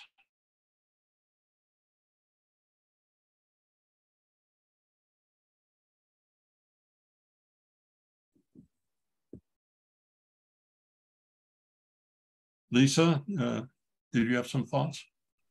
Yeah. Again, I think generally agreeing with what I'm hearing from other board members, and just keeping in mind that we're providing feedback and ideas to staff rather than formal direction. I like the idea of simplification and the idea of consolidation. And then I kind of second some of the stuff we've heard about being thoughtful about not necessarily putting overly prescriptive terms on, but just thinking about the limitations that might be needed, you know, to make sure that we don't have unintended consequences or shifting of balances and uses that we're not actually going for. So kind of echoing what other folks have said. Okay, well, I guess, let's see, it's my turn maybe. Or no, Mark, did you have a chance to weigh in on? Oh, okay. Well, I certainly sympathize with the desire to simplify. I have a question for Lisa and maybe Charles or Carl. How have you been enforcing this so far? Or have you been? Carl can give more color to this, but I think that it's really difficult to administer. So it's case by case. When a business license comes in, they give a written description of what their use is, and it's kind of a judgment call of how you have to, and the issue is that people know the difference between professional and technical office, so they'll try to play up the lack of client contact in order to be called a technical office, because that really is the only dividing line. It's not something we can necessarily enforce because without going out and watching every office and seeing how many clients are coming and going.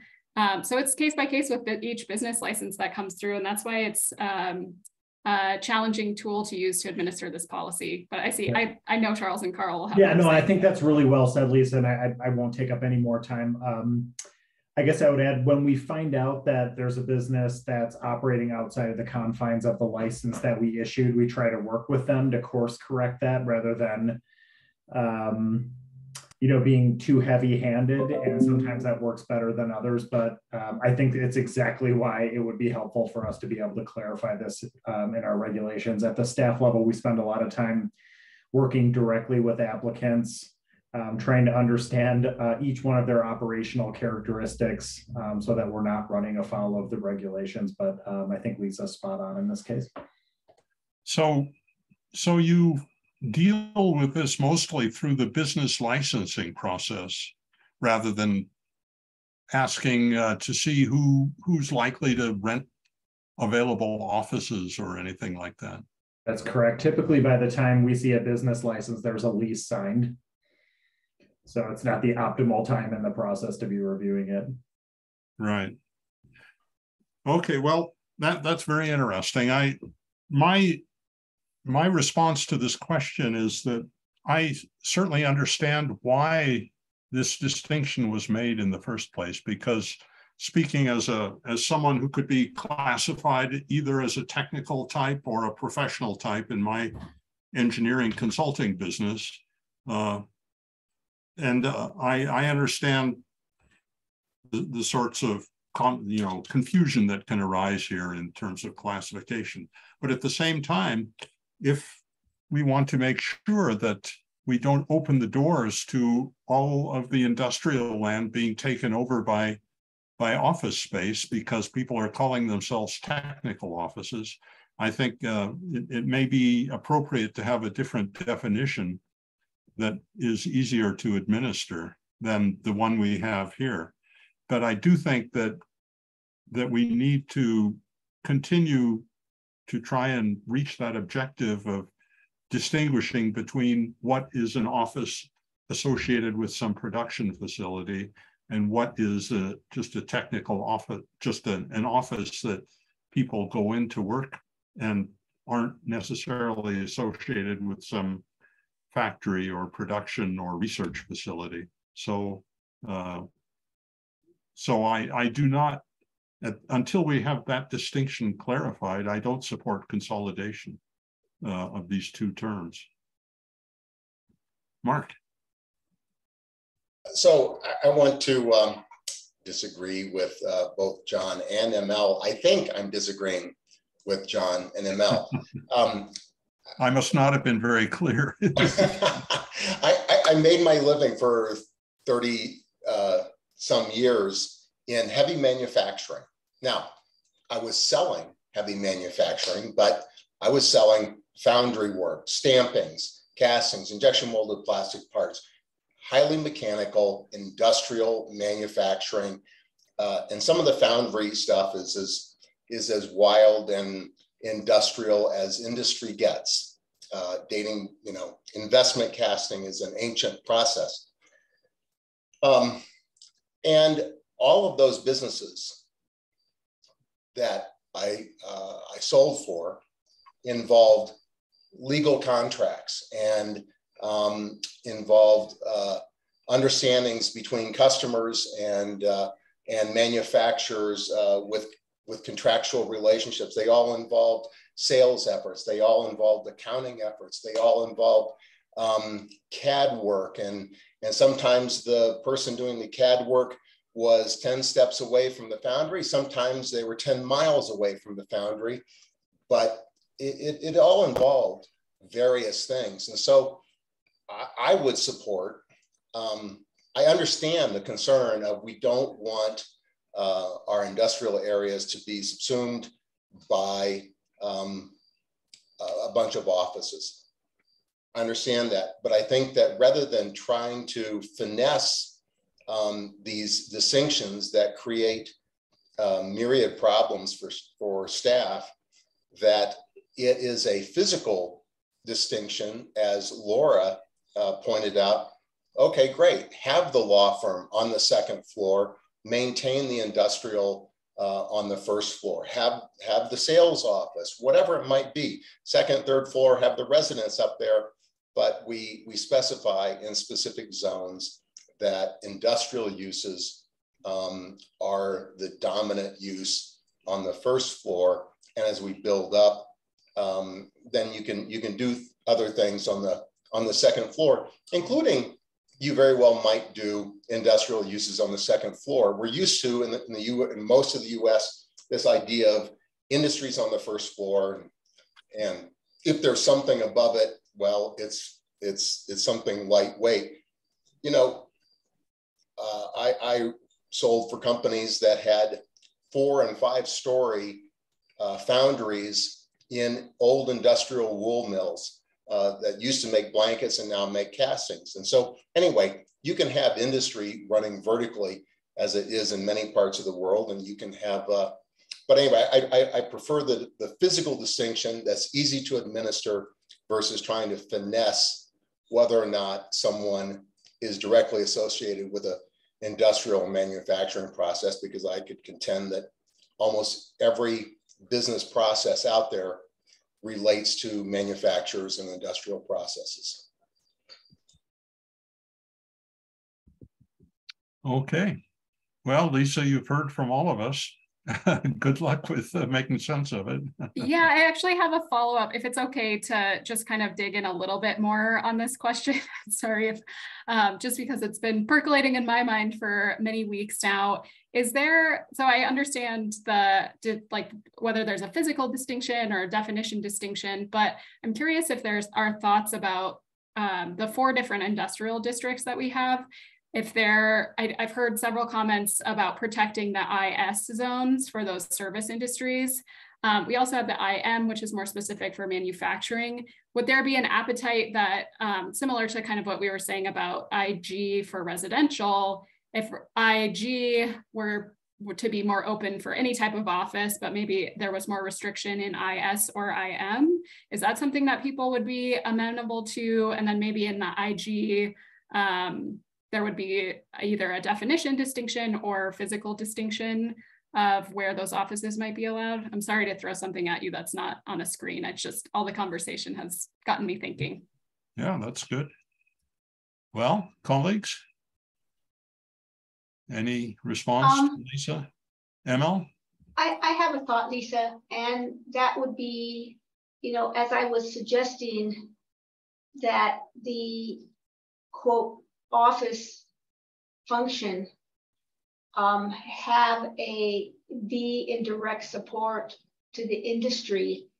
If there can be some definition of that office that links it to the industry definition in the zone, I wouldn't limit it out of any of the districts, because to Mark's point, you know, I can see, I'm an architecture firm, and if I'm just doing architecture for clients, no, I wouldn't be in an industrial zone.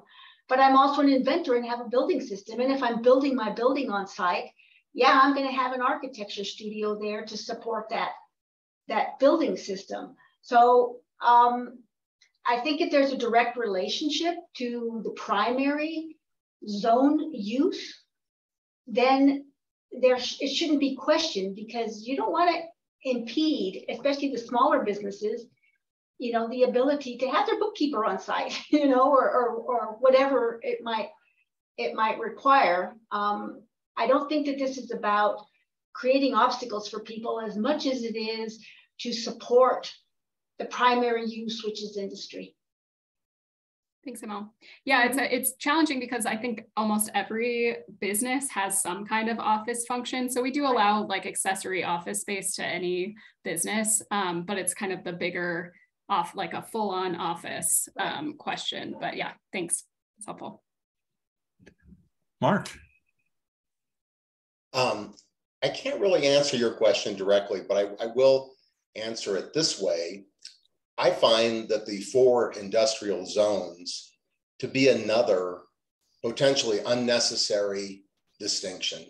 If I am an industrial design firm and I have a prototype printed circuit board assembly line or a small 3D printer, etc. And anyway, there's just I question the value of breaking out our industrial zones in the 4 and the way you have with 4, that again, there's lots of bleed over, there's lots of gray area, and I'm not sure exactly what the benefit is to having that particular distinction. So I haven't answered your question, I've just raised another, but that's the best I can do. Thanks. No, that's helpful, thanks. Sarah. I just want to concur with what ML said. Laura? To answer Lisa's question, I think it's potentially useful to think of the different industrial zones as having different characteristics. And I guess I would just encourage Lisa to look at the place types in the East Boulder Subcommunity Plan and see if there's anything in there that can offer useful guidance. Like I'm looking particularly at I'm looking at it right now, the hands-on industrial place type and the innovation TOD non-residential place type and the innovation TOD residential. And a lot of thought went into thinking about what's allowed on the ground floor, what's a conditional use on the ground floor, what's allowable above the ground floor. And I think perhaps, you know, I am not a planner, but perhaps those things could offer a model for how you might think about some of those industrial zones when you come back to us. Great, thanks. Okay, any other thoughts on question number 2? Okay, shall we move ahead then? Sure. So we will move into the neighborhood module. We'll stop thinking about industrial for a second, but I did just want to highlight a couple other changes that have been raised through public input or the planning board subcommittee, just to kind of get these on your radar, see if there's any initial red flags, but things that we're thinking really to target that policy about mix of uses, offering a mix of uses in industrial areas. So one of those is thinking about live work units and making those more allowable in more districts, and also refining the definition, because the definition right now is limited to the work function has to be only an industrial use. So maybe expanding that to commercial uses as well to just make these more permissible around the city. Secondly, manufacturing definitions are more typically in cities, there's like a light manufacturing, medium manufacturing, heavy manufacturing. We have manufacturing and manufacturing with potential for offsite impact. So just trying to think through how we can clarify that to better support our small scale manufacturing uses, and just better define where those lines are. Another kind of fuzzy line that's hard to administer there. Schools has been something that's been raised through the public input throughout this process. Private colleges are allowed in some of the industrial districts, but private elementary, middle, and high schools are not. Public elementary, middle, and high schools are. So that's just something we've been getting public input related to. So it's something we want to address in this module as well.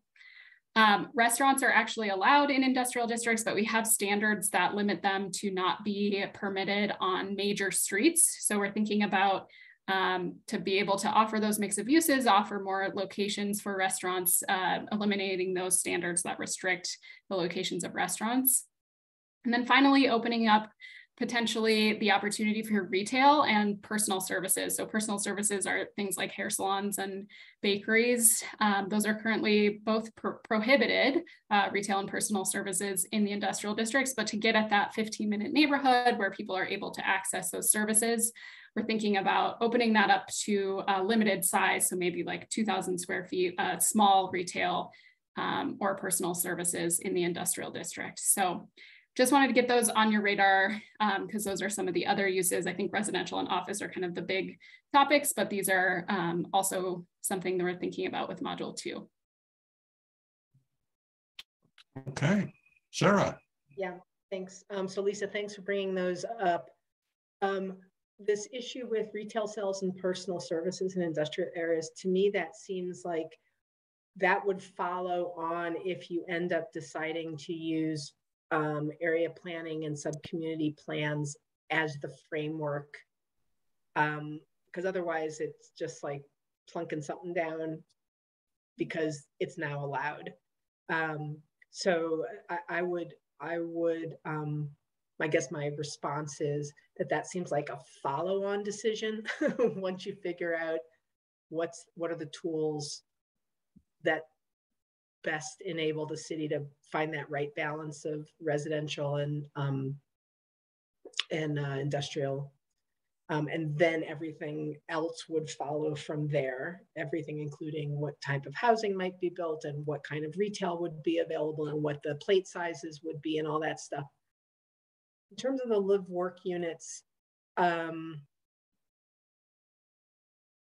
think it's an interesting idea to expand the definition to include commercial, but I think you got to be super careful about where that is allowed. I mean, this may be specifically only for as a housing type in industrial areas. But, you know, I'm sure there are folks who live in RL1 who'd be perfectly happy to have a commercial thing happening in their next door. And I'm also sure there are folks who would not be happy about that. So I would just be really, I'd move kind of slowly on that until the city's determined where you could change the definition. Like if it's only in industrial zones, or I would just be super careful about that.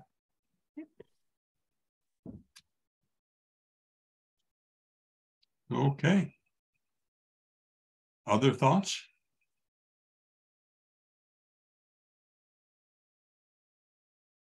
Well, all right. If no one has any golden thoughts here, all right, we can move on. All right.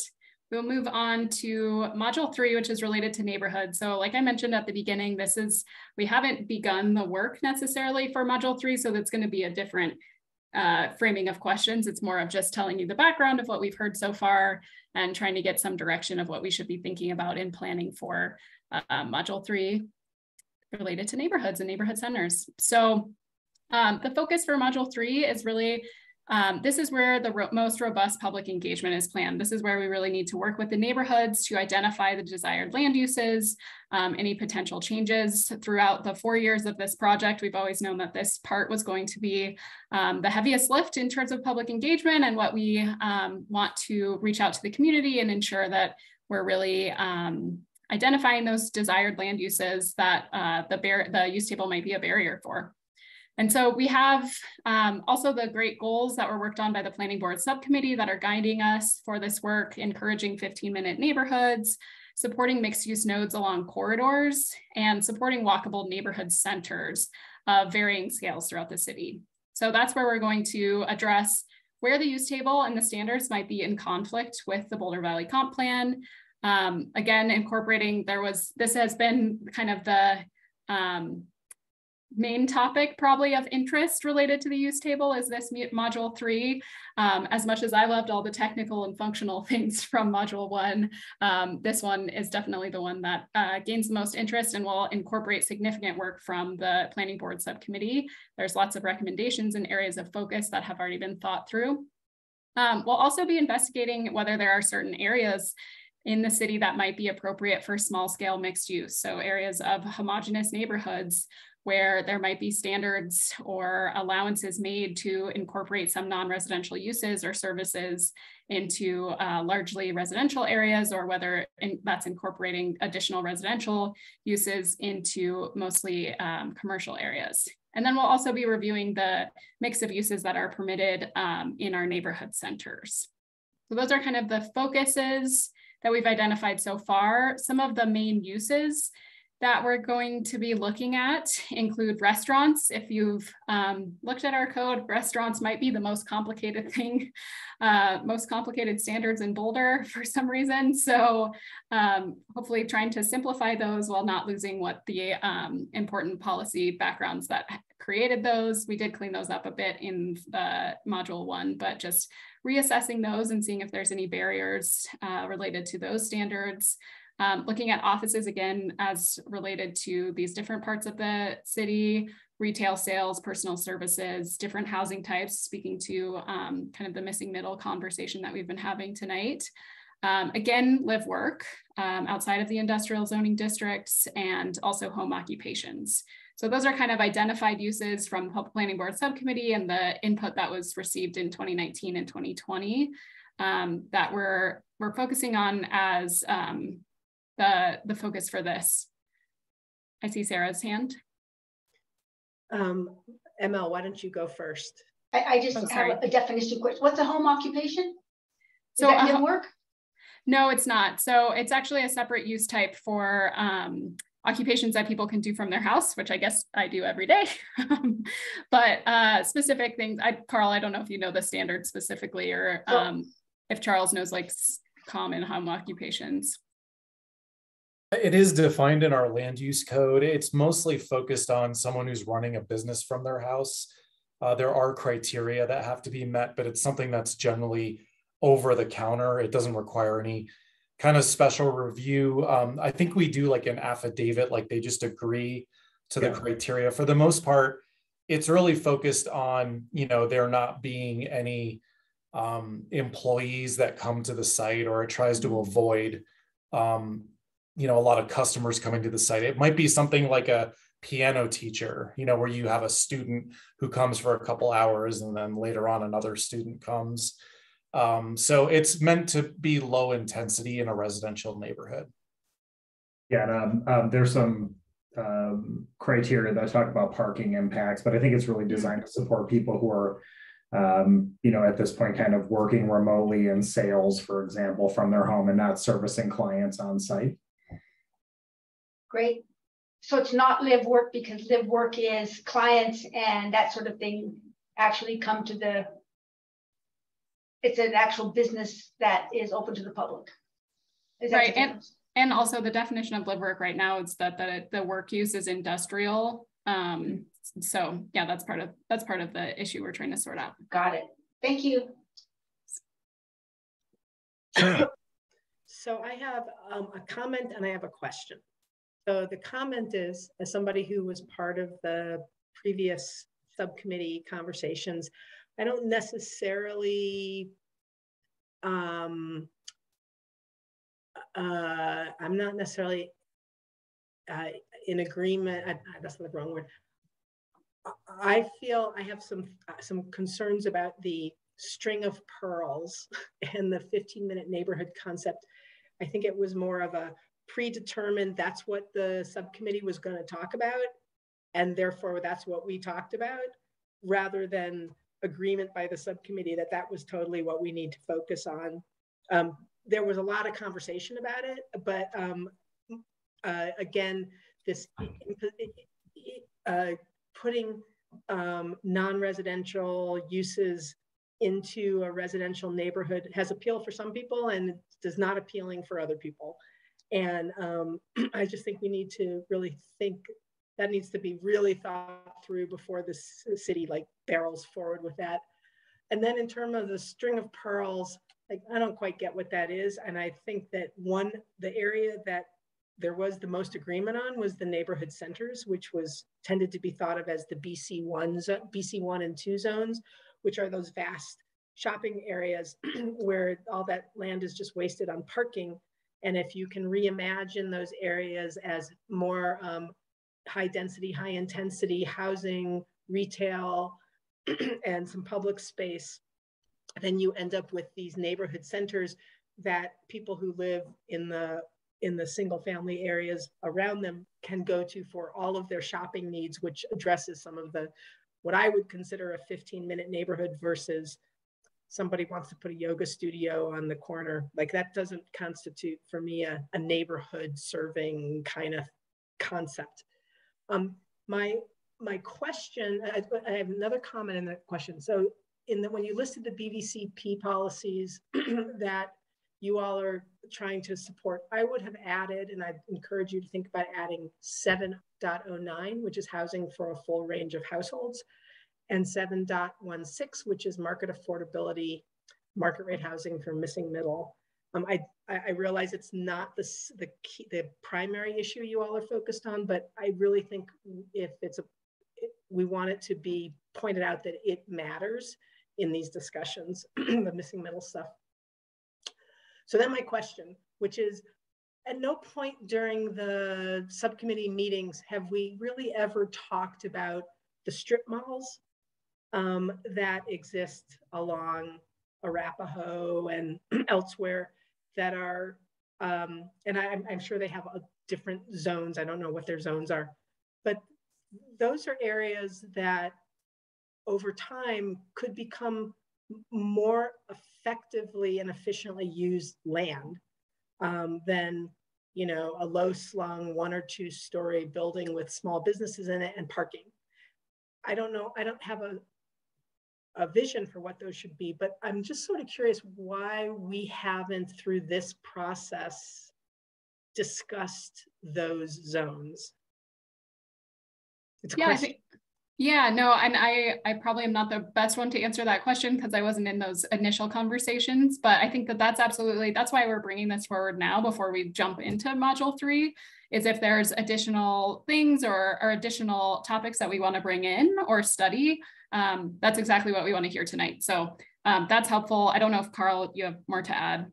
Yeah, I mean, I certainly acknowledge that there's a number of areas of the city that are maybe somewhat underutilized or too automobile oriented and could be made where the buildings are, you know, close to the street. It's more pedestrian friendly, put the parking behind, make it a more of a center.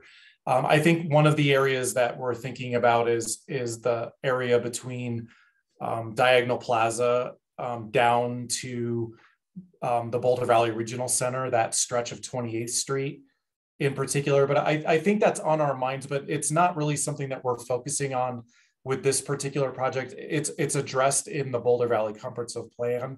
It's really an area that I think would probably warrant an area planning process to figure out the intensity and how the design should play out on those corridors. So that's why this hasn't really necessarily been the focus. It's actually very similar to the module 2. Like, you know, Lisa and I are really looking at kind of the areas that are not going to necessarily be rezoned and how to bring those into compliance with the comp plan. And I think with module 3, we're kind of looking at those areas of the city, whether residential or BC zones, that we're not anticipating are going to be rezoned. So that's why I would say that that's why those strip mall areas are not included in this. Lisa. Yeah, well, first I want to thank Carl and Lisa for all their work on this. And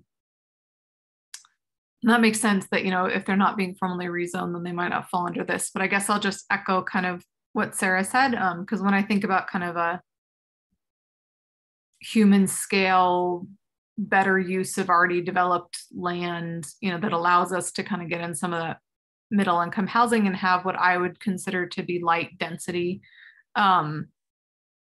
Those, I mean, that's what I always think of. I always think, and I don't want to, I worry about how those get redeveloped because I'm thinking along 28th, I'm thinking along Arapahoe, that, you know, there are some longstanding businesses that I think very thoughtfully need to be offered somewhere to exist in the meantime, and then to ensure that they can either own again or lease again and make rent and still exist. But that's kind of the other side of the loss of industrial is, you know, how do we sensibly redevelop some of these areas, not just into condos or apartments or even townhomes, which I'm a huge fan of, but, you know, into some kind of, you know, an existing restaurant that's not a terribly expensive restaurant, but that has wonderful food, you know, while recognizing that something built in the 1950s through 80s has probably reached the end of its useful life.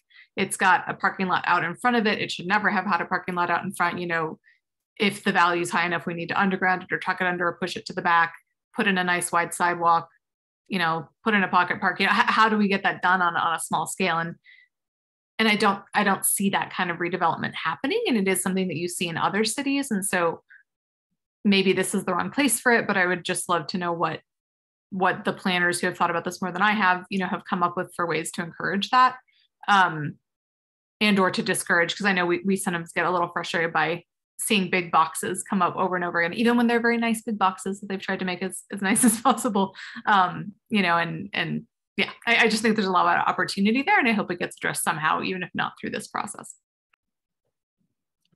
Thanks. ML. Yeah, I would just like to support both Sarah and Lisa in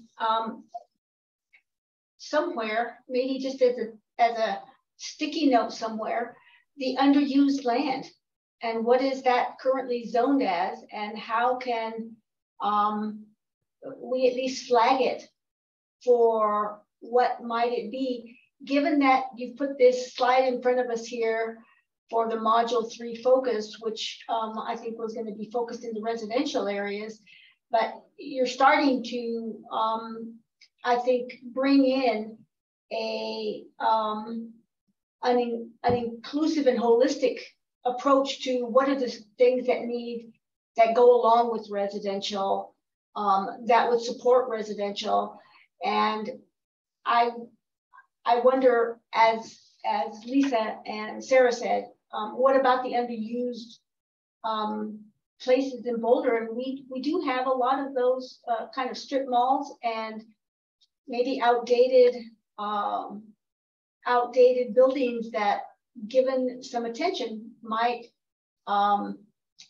it seems like we're trying to, well, not trying to, but the idea of urbanizing, bringing some urbanization strategies to suburban concepts. I mean, the strip mall is a suburban concept, as is acres and acres of single family housing. So I appreciate that being brought up, and I'm not sure where it fits into your thinking, but it would be nice to have it sort of start churning out there. Thanks. Mark?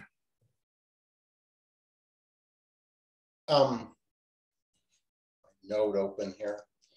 So I don't have a lot of input on this in particular. It seems early in the, sure, focus on these allowances and standards for the uses you've outlined here.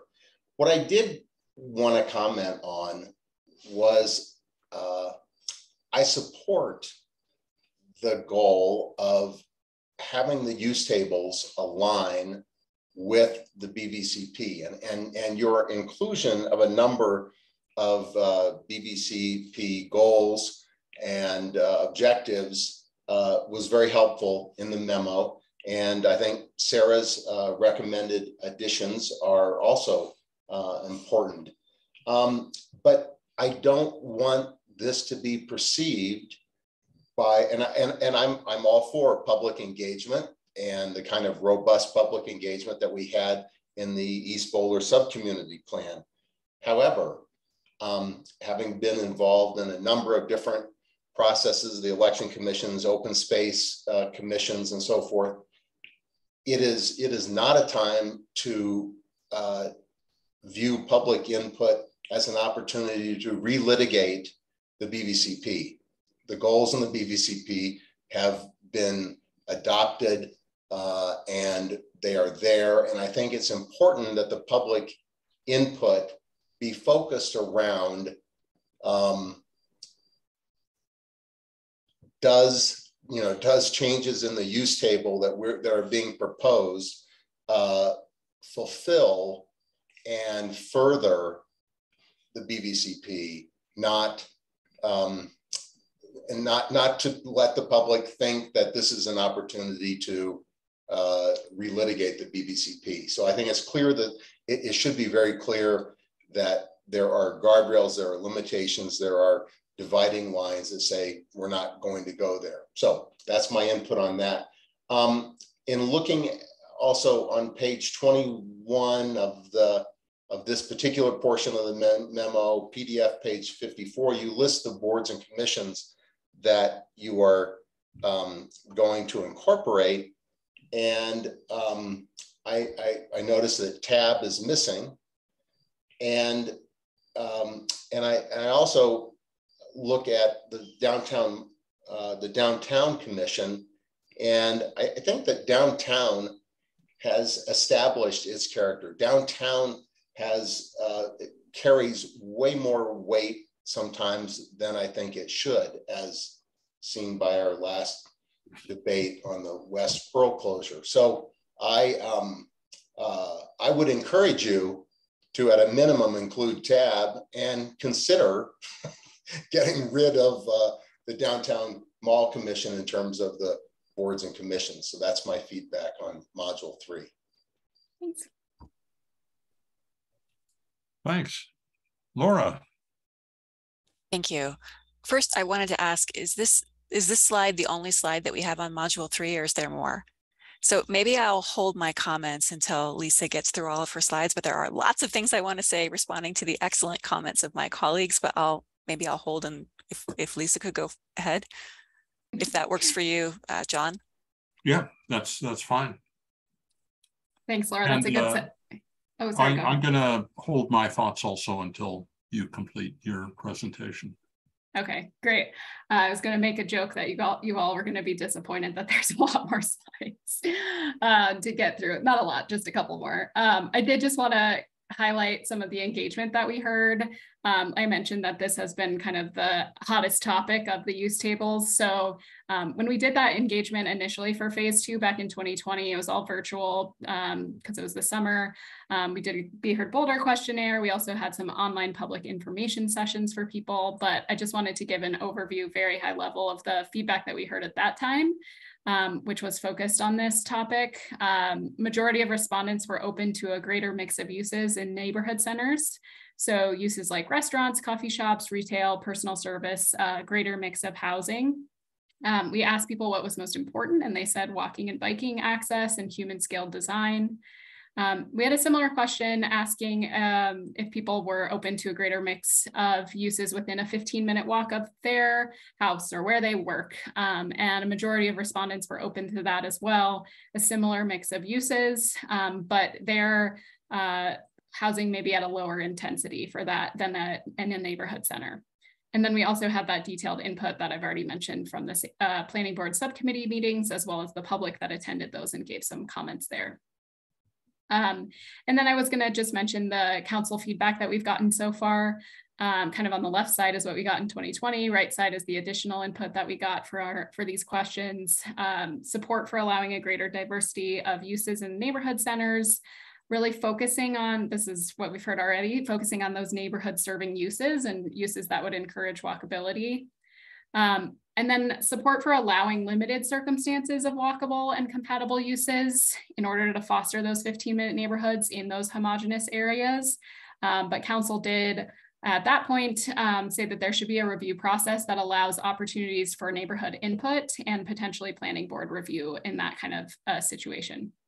There was also support for more flexibility for creative uses, so artist type uses, theater performance type businesses, and then just a real emphasis on the outreach to neighborhoods for feedback on the potential changes. What we heard a couple weeks ago at our study session with council, some questions about what could be some incentives that we could incorporate that would encourage neighbors to accept these new uses in their areas or be more on board with this type of new use.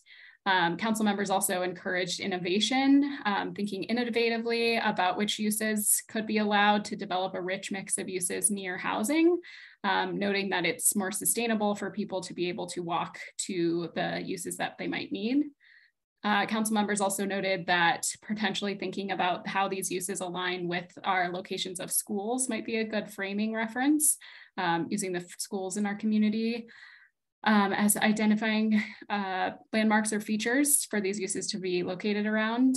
And then some council members were excited about the potential opportunity with this section to address concerns of housing costs and climate change, providing a broad range of options, and then wanted us to provide a broad range of options while noting that there has to be kind of a mix of approaches rather than just adding uses in commercial hubs. You would also need to have the kind of housing to support those types of uses. So thinking about it from many different angles. So that is what we've heard from council in terms of direction. As I mentioned, this is really just general direction. We've kind of already gotten into the conversation, but just hoping to see if there's any other specific direction that you all have related to neighborhood serving uses that we can start thinking about for module 3. Well, thank you. Looking to my colleagues here, Laura. Thank you. I'll try to be brief. First, I want to say that I am strongly supportive of staff's direction in general. Like the list that you had on your first slide, I think is a really good one. I think you're asking all the right questions. And, you know, I am sensitive to Sarah's concern, and it sounds like the council has had the same concern that not all neighbors in typically low density residential neighborhoods are going to love the concept of mixed use. I think it's going to be a conversation that will require some courage and some vision. I strongly related to Mark's comments about the BVCP and pulling forward those policies, and this is not an opportunity to relitigate that. We do have goals as a city to have more mixed uses and more 15-minute neighborhoods. I think Sarah added some really good policies to that. I want to comment in particular on missing middle. This is where I'm going to come out really strong and say that this is one of our golden opportunities to get more missing middle housing in Boulder. I think probably everybody here is familiar with Daniel Perolik's book on missing middle housing. I read it when I first came on planning board. And one of the key concepts in that book is that typically low density residential neighborhoods are one of the key places where missing middle housing can make sense, especially if you are have regulations that say that the type of housing that you're looking for is within the envelope of what would be allowed for a large single family house, right? Currently in my neighborhood, small houses are being torn down and being replaced with very large luxury homes. And I don't begrudge those neighbors. They're beautiful homes. They're absolutely gorgeous. And I know a lot of my neighbors are very happy about the impact on property values. But you could also, instead of building one large luxury home, build 4 condos, build a triplex, right? And those are still not going to be market rate affordable for low income folks, but they will provide a diversity of housing types and options that we do not currently have much of in Boulder. So I am strongly in favor of thinking about how to gently, carefully, not in a blanket way, but think about where it makes sense to build more missing middle housing or allow that in low density or traditionally low density neighborhoods, whether that's around transit corridors or other amenities. I do want to point out that transit corridors are changing. Folks may have seen the e-bike tours that are coming through Boulder, and neighborhoods that might be near trailheads or might be near nice bike paths are now becoming transit corridors for e-bikes and e-bike tours. And so I can totally see having like a nice cafe, like a Lucille's on the edge of open space, in a residential neighborhood where tours are coming through, people are parking at the trailhead, and they would love to have an opportunity to buy their kids an ice cream or sit down and have a nice brunch and combine that with a hike on the open space. So I think we can think really creatively about where these uses make sense given the changing patterns of how people are using space, especially now with the additional accessibility provided by motorized options like scooters, if we extend that program west of 28th Street, and e-bikes. I also really appreciate Sarah's comments about neighborhood centers. I think that's going to be an easy win-win. I think she's right that that's a place where there's a lot of consensus. So I think that is one of many things that I'm hoping come out of this is the diversification of how we use the land in those neighborhood centers and build in mixed use there. And I also really appreciated Council's addition of framing this in terms of climate change. And, Boulder as a city needs to be less car dependent and have more of our needs met in our neighborhoods. And I think that this module is really going to help with that. And so I applaud and appreciate the work that staff is doing here. I know it's not going to be easy. I know we are going to have a diversity of opinions. And I think we really need to think as a community, how do we have some vision in how we implement our BVCP policies? Thanks. Okay. Other thoughts?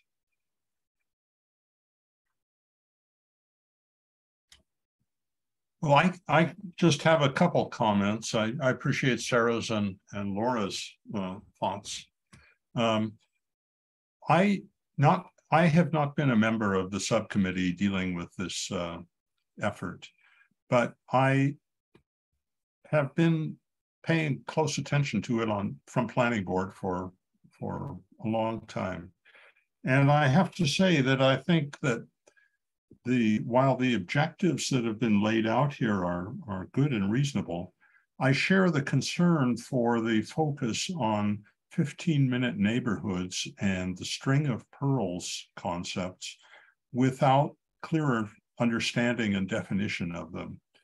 And for example, with the respect to the 15-minute neighborhoods, I think there's a lot of misunderstanding about what is actually likely to be included in a 15-minute neighborhood.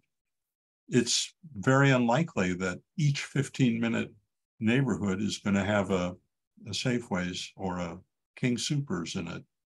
They don't like to build their grocery stores for such small areas and service groups. So the same is true for McGuckins, and the same is true for many of the other businesses that a lot of people think are likely to be included in them. It may be that there's room for an ice cream store and a nice restaurant in such a so scattered around town, but without some better definition of what that actually means, I think that there's going to be a lot of misunderstanding and unsatisfactory outcomes. So I think some attention needs to be paid to that. Lisa. Yeah, thank you. I think I'm going to go off a little bit of what you just said, John, and just say that one of the things that currently really frustrates me about our code as it exists, and that I think kind of prevents some of these 15-minute neighborhoods, is that you can't put in like a small breakfast lunch joint that also has a cooler case that sells probably more expensive than in the grocery store milk and butter and eggs and whatever. I lived in Portland while I was in college, and granted, a lot of Portland was developed pre-war and has a lot of streetcar suburbs that we don't have.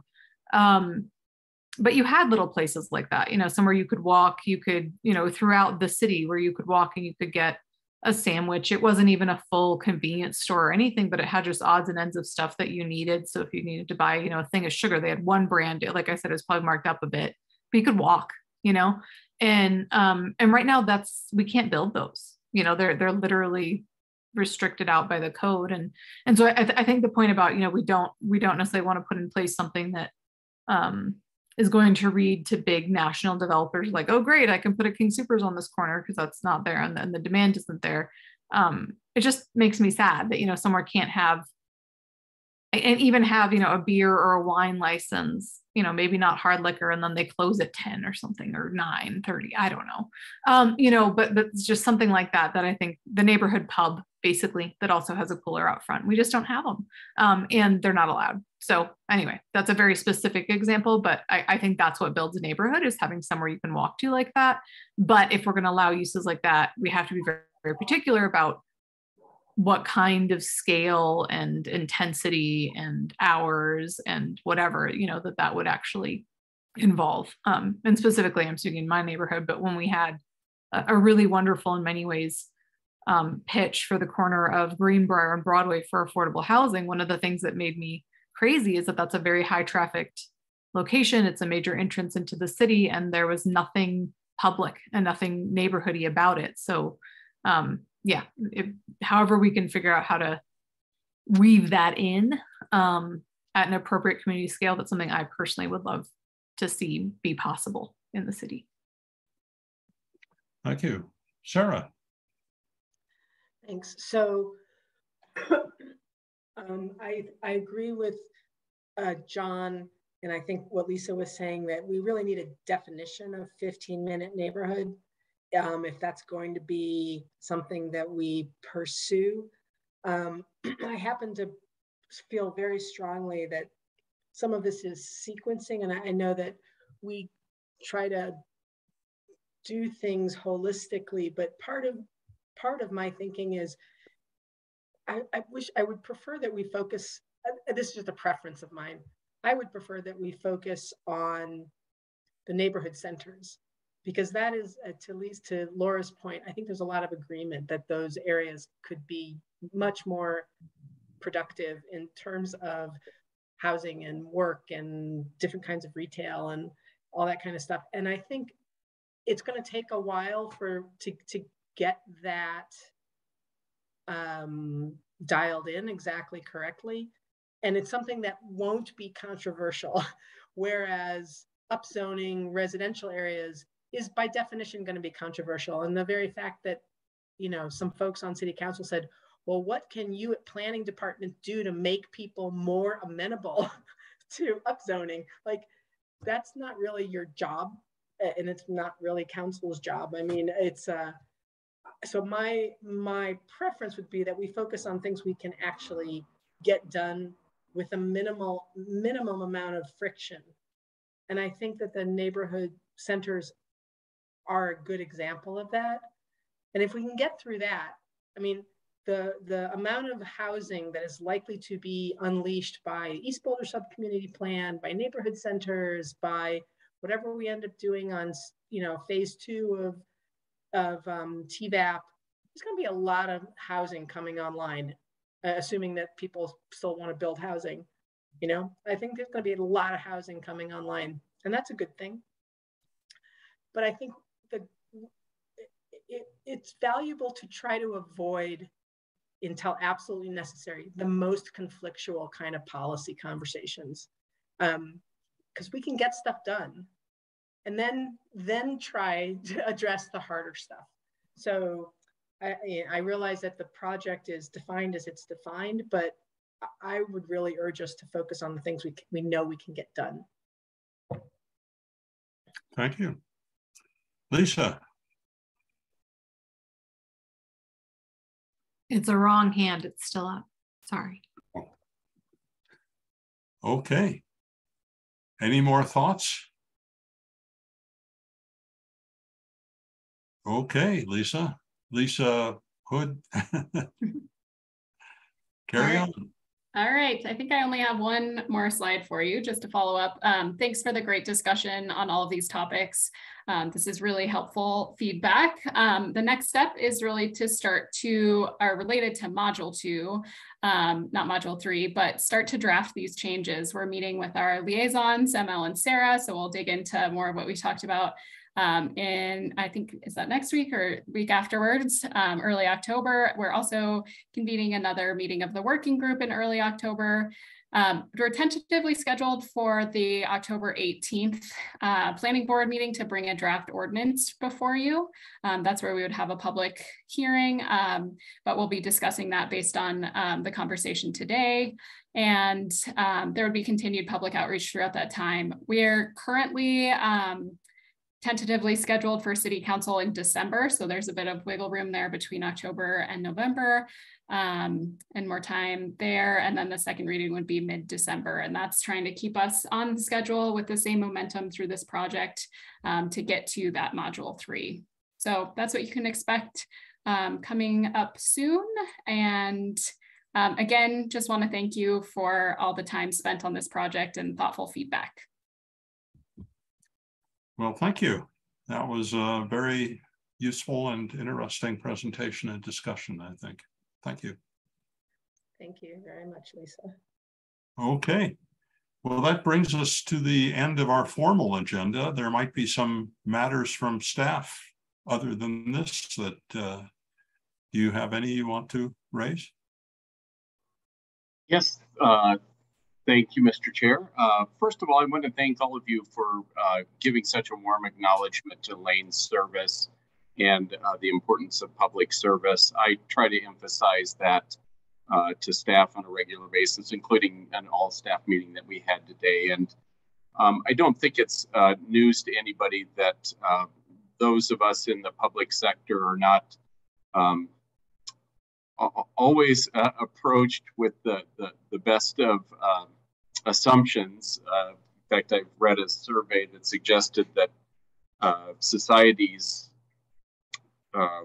respect for various institutions throughout society has declined, which is a much bigger discussion, of course, we can have, but government was right in there. So we do our best to break those stereotypes that people may bring forward. And I just appreciate the heart that our staff have for public service, and Elaine is just a perfect example of that. So thank you for recognizing that and sharing that with her. You all, I believe, are aware of, not to steal Amanda's thunder, maybe she was going to speak about the October 3rd retreat. In fact, is there anything more you want to mention on that? Amanda, I should have let you bring that up. No worries. Thanks, Brad. Yeah, I just wanted to remind everybody about the retreat on October 3rd and to keep your eyes on your email this next week as we prepare for that, and an agenda is forthcoming. Yeah, thank you. I did want to share with you that we appreciate both your roles in legislative matters as well as the quasi-judicial items that you often get. And we fully appreciate that there seems to be an infinite need for comprehensive planning processes. We certainly have identified many of those. Many of those are identified in the Boulder Valley Comprehensive Plan and other plans, sub-community plans, corridor plans, transit plans, and in fact, one staff member on staff is responsible for really tracking all of the different master plan efforts that are taking place throughout the city on a regular basis, which at last count was somewhere in the neighborhood of 12 or 13. So Chris Ranglos in our comprehensive planning division is tasked with that. So we recognize the importance of that, and we appreciate your engagement in all those things. I will share with you that a couple items that have been identified for the more immediate term, such as ADUs and occupancy limits, changes associated with affordable housing, and then the ones that you've been working with more recently, the site plan changes in the use tables like we discussed tonight. Those are all items that we will be highlighting for council on Thursday very briefly, along with a broader overview of TVAP and just a preview of that. We certainly haven't gotten into engagement, just a preview of the potential process. And then tentatively on November 10th, we're going to have a more extended conversation with council too about all those various work program items, and then a little bit of guidance from them on how to prioritize them in light of our current resources and staffing.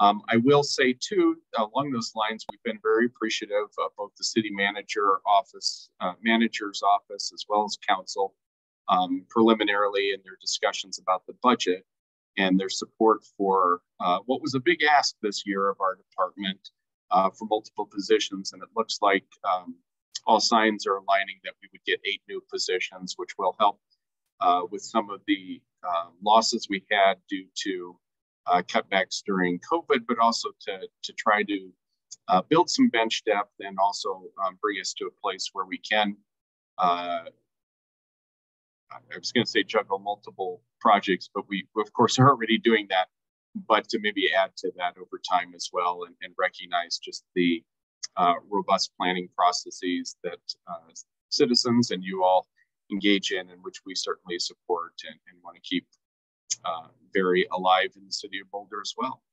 So I've probably done enough talking. I'm happy to answer any questions you might have. Well, thank you. Any questions for Brad? Laura? You're muted, Laura. Sorry, double muted on my headset. First, congratulations on what we think is going to be good news about the 8 new positions. That's fantastic news. Super excited to hear that. Well deserved, and looking forward to all the great things the department will do with all that staffing. I did want to ask, you said you're going to talk with City Council about priorities. I wanted to ask where the Boulder Airport Master Plan falls into that, because I know that that is a work plan item that you folks are wanting to do in the near future, sort of accelerate that. And I made a request that that process be really robust with a lot of outreach, which may have implications for budget and prioritization. So is that an item that you'll be discussing with City Council? Laura, at this time, it was not flagged for that. Of course, all items will be on the table for them to raise. Charles, I might see if you've got any insights into whether we had that on any timeline yet at this point. I don't believe we do. As I recall, the last update was in 2007, and I don't know that it has been calendared here for 23. I could be wrong. I might be wrong. I thought that it was being pushed forward to start the master planning process this coming year. Wrong. Let me look. I do know, Laura, that as part of the East Boulder subcommunity plan, you know, those comments were flagged and some awareness around that, but I did not recall that being on next year's work program, but we can double check on that. Well, and actually, again, part of the conversation is about how do we manage kind of a lot of different priorities that are coming forward from a number of sources. I'm sorry, John. Yeah, actually, the airport was within the boundaries of the East Boulder subcommunity plan, but in fact, it did not get addressed in the plan itself. And so that's correct. I think Laura's quite right. We focused on that and recommended that it move ahead sooner rather than later. I think it was in this. It was in the CIP package, some money for the airport to do master planning, and I thought that was beginning in 2023. I'd have to go back and look at that packet. But we, as a planning board, approved a recommendation to council that master planning process include a very robust public outreach component equivalent to doing. Is it called a SEEP? Like SEEP might not be the right process, but we said equivalent kind of investment and effort as a SEEP. That was our recommendation to council. So I was just wanting to see how that gets carried forward in their budget prioritization, because I think it was flagged for us that council may disagree that needs that level of attention. Right. I have a better understanding now of kind of the discussion around this. So yes, I didn't mean to, first of all, didn't mean to imply that it was in the East Boulder plan. That is correct. I understand it's not, but certainly the discussion in the minutes and around that had made its way forward to council. And I had misunderstood kind of a department-sponsored master plan for the airport. That is not on a timeline, but in terms of the airport itself doing an update, that's scheduled for 2023. You are correct about that. So I misunderstood the context. We will make sure, although I'm confident that message already has been passed on to them, but yes, we will make sure that as it evolves and moves forward, that they are reminded of the discussion that took place leading up to that. So sorry, I didn't key right into that. A couple other ones that are not sponsored directly by the department here, but are citywide, are a wastewater update in 23-24, transportation master plan update in 24, and the library, although I suspect that depends kind of on the vote here coming up, but the library master plan in 2024. So that's just a sampling of kind of the list of things that are outside of the department that also include a master planning component. Mark. Yeah, all this discussion about the airport and the East Boulder subcommunity plan, and this may be, I may embarrass myself here, but what is the status of the final reconciliation and final adoption of the East Boulder subcommunity plan as amended by planning board at our last meeting? Or not the last meeting, but the last time it came before us. Right. We had one final amendment that my understanding was it goes back to council now, and we all hope that they agree. So that is scheduled to go to council on October 6th. It's October 6th. And that'll be under the consent agenda on the 6th for introduction. And then looking through here quickly.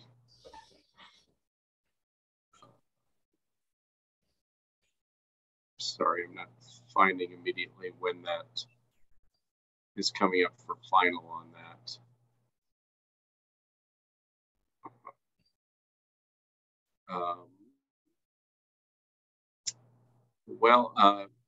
Amanda, do you happen to know when 2nd is for that? I'm not finding that immediately. I have it right here. Let's see.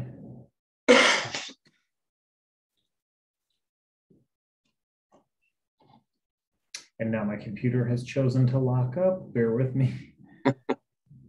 Second reading and public hearing of adoption of the East Boulder subcommunity plan. Yeah, council on October 6th. So the second reading on the 6th, consent on the first reading was I think they already had it. I think it's Yeah, considered that they already had it. That's right. Yeah. Oh, okay. Yeah, that's correct. So, and just to be clear, the first reading on the consent agenda was post planning board's last revision. That's correct. Okay. Right. What was it? I thought that it hasn't been back to council since they made an amendment about that section that's up by Western Avenue. And then we had a meeting where we said we disagreed with that. And I don't think it's been back to them since then. No, Laura, you're right. They're going to entertain that on second reading. You're right. Yeah, and I would encourage you to take a look at the package that outlines the communication of planning boards relating of those matters. I do have a fairly strong confidence that they will come to closure on this matter. I know that they are conscientious of the pitfalls of doing kind of the ping pong for these types of plans that require full approval from both the planning board and the council. So I suspect there'll be sensitivity towards that and recognition of the planning board's comments. But those will be reflected specifically in the body of the staff report. Great, thank you. Thank you for that. Okay. Any other questions for staff? Any matters from the board? All right. You've got October the 3rd on your calendar, I hope. Thank you, Amanda, for sorting that out. Sure, you're welcome. Okay. That being the case, I think it's time to adjourn. So let's go to home and go to sleep. Thanks, everybody. Thank you. Great evening. Good night. Good night. Good night. Bye, good night.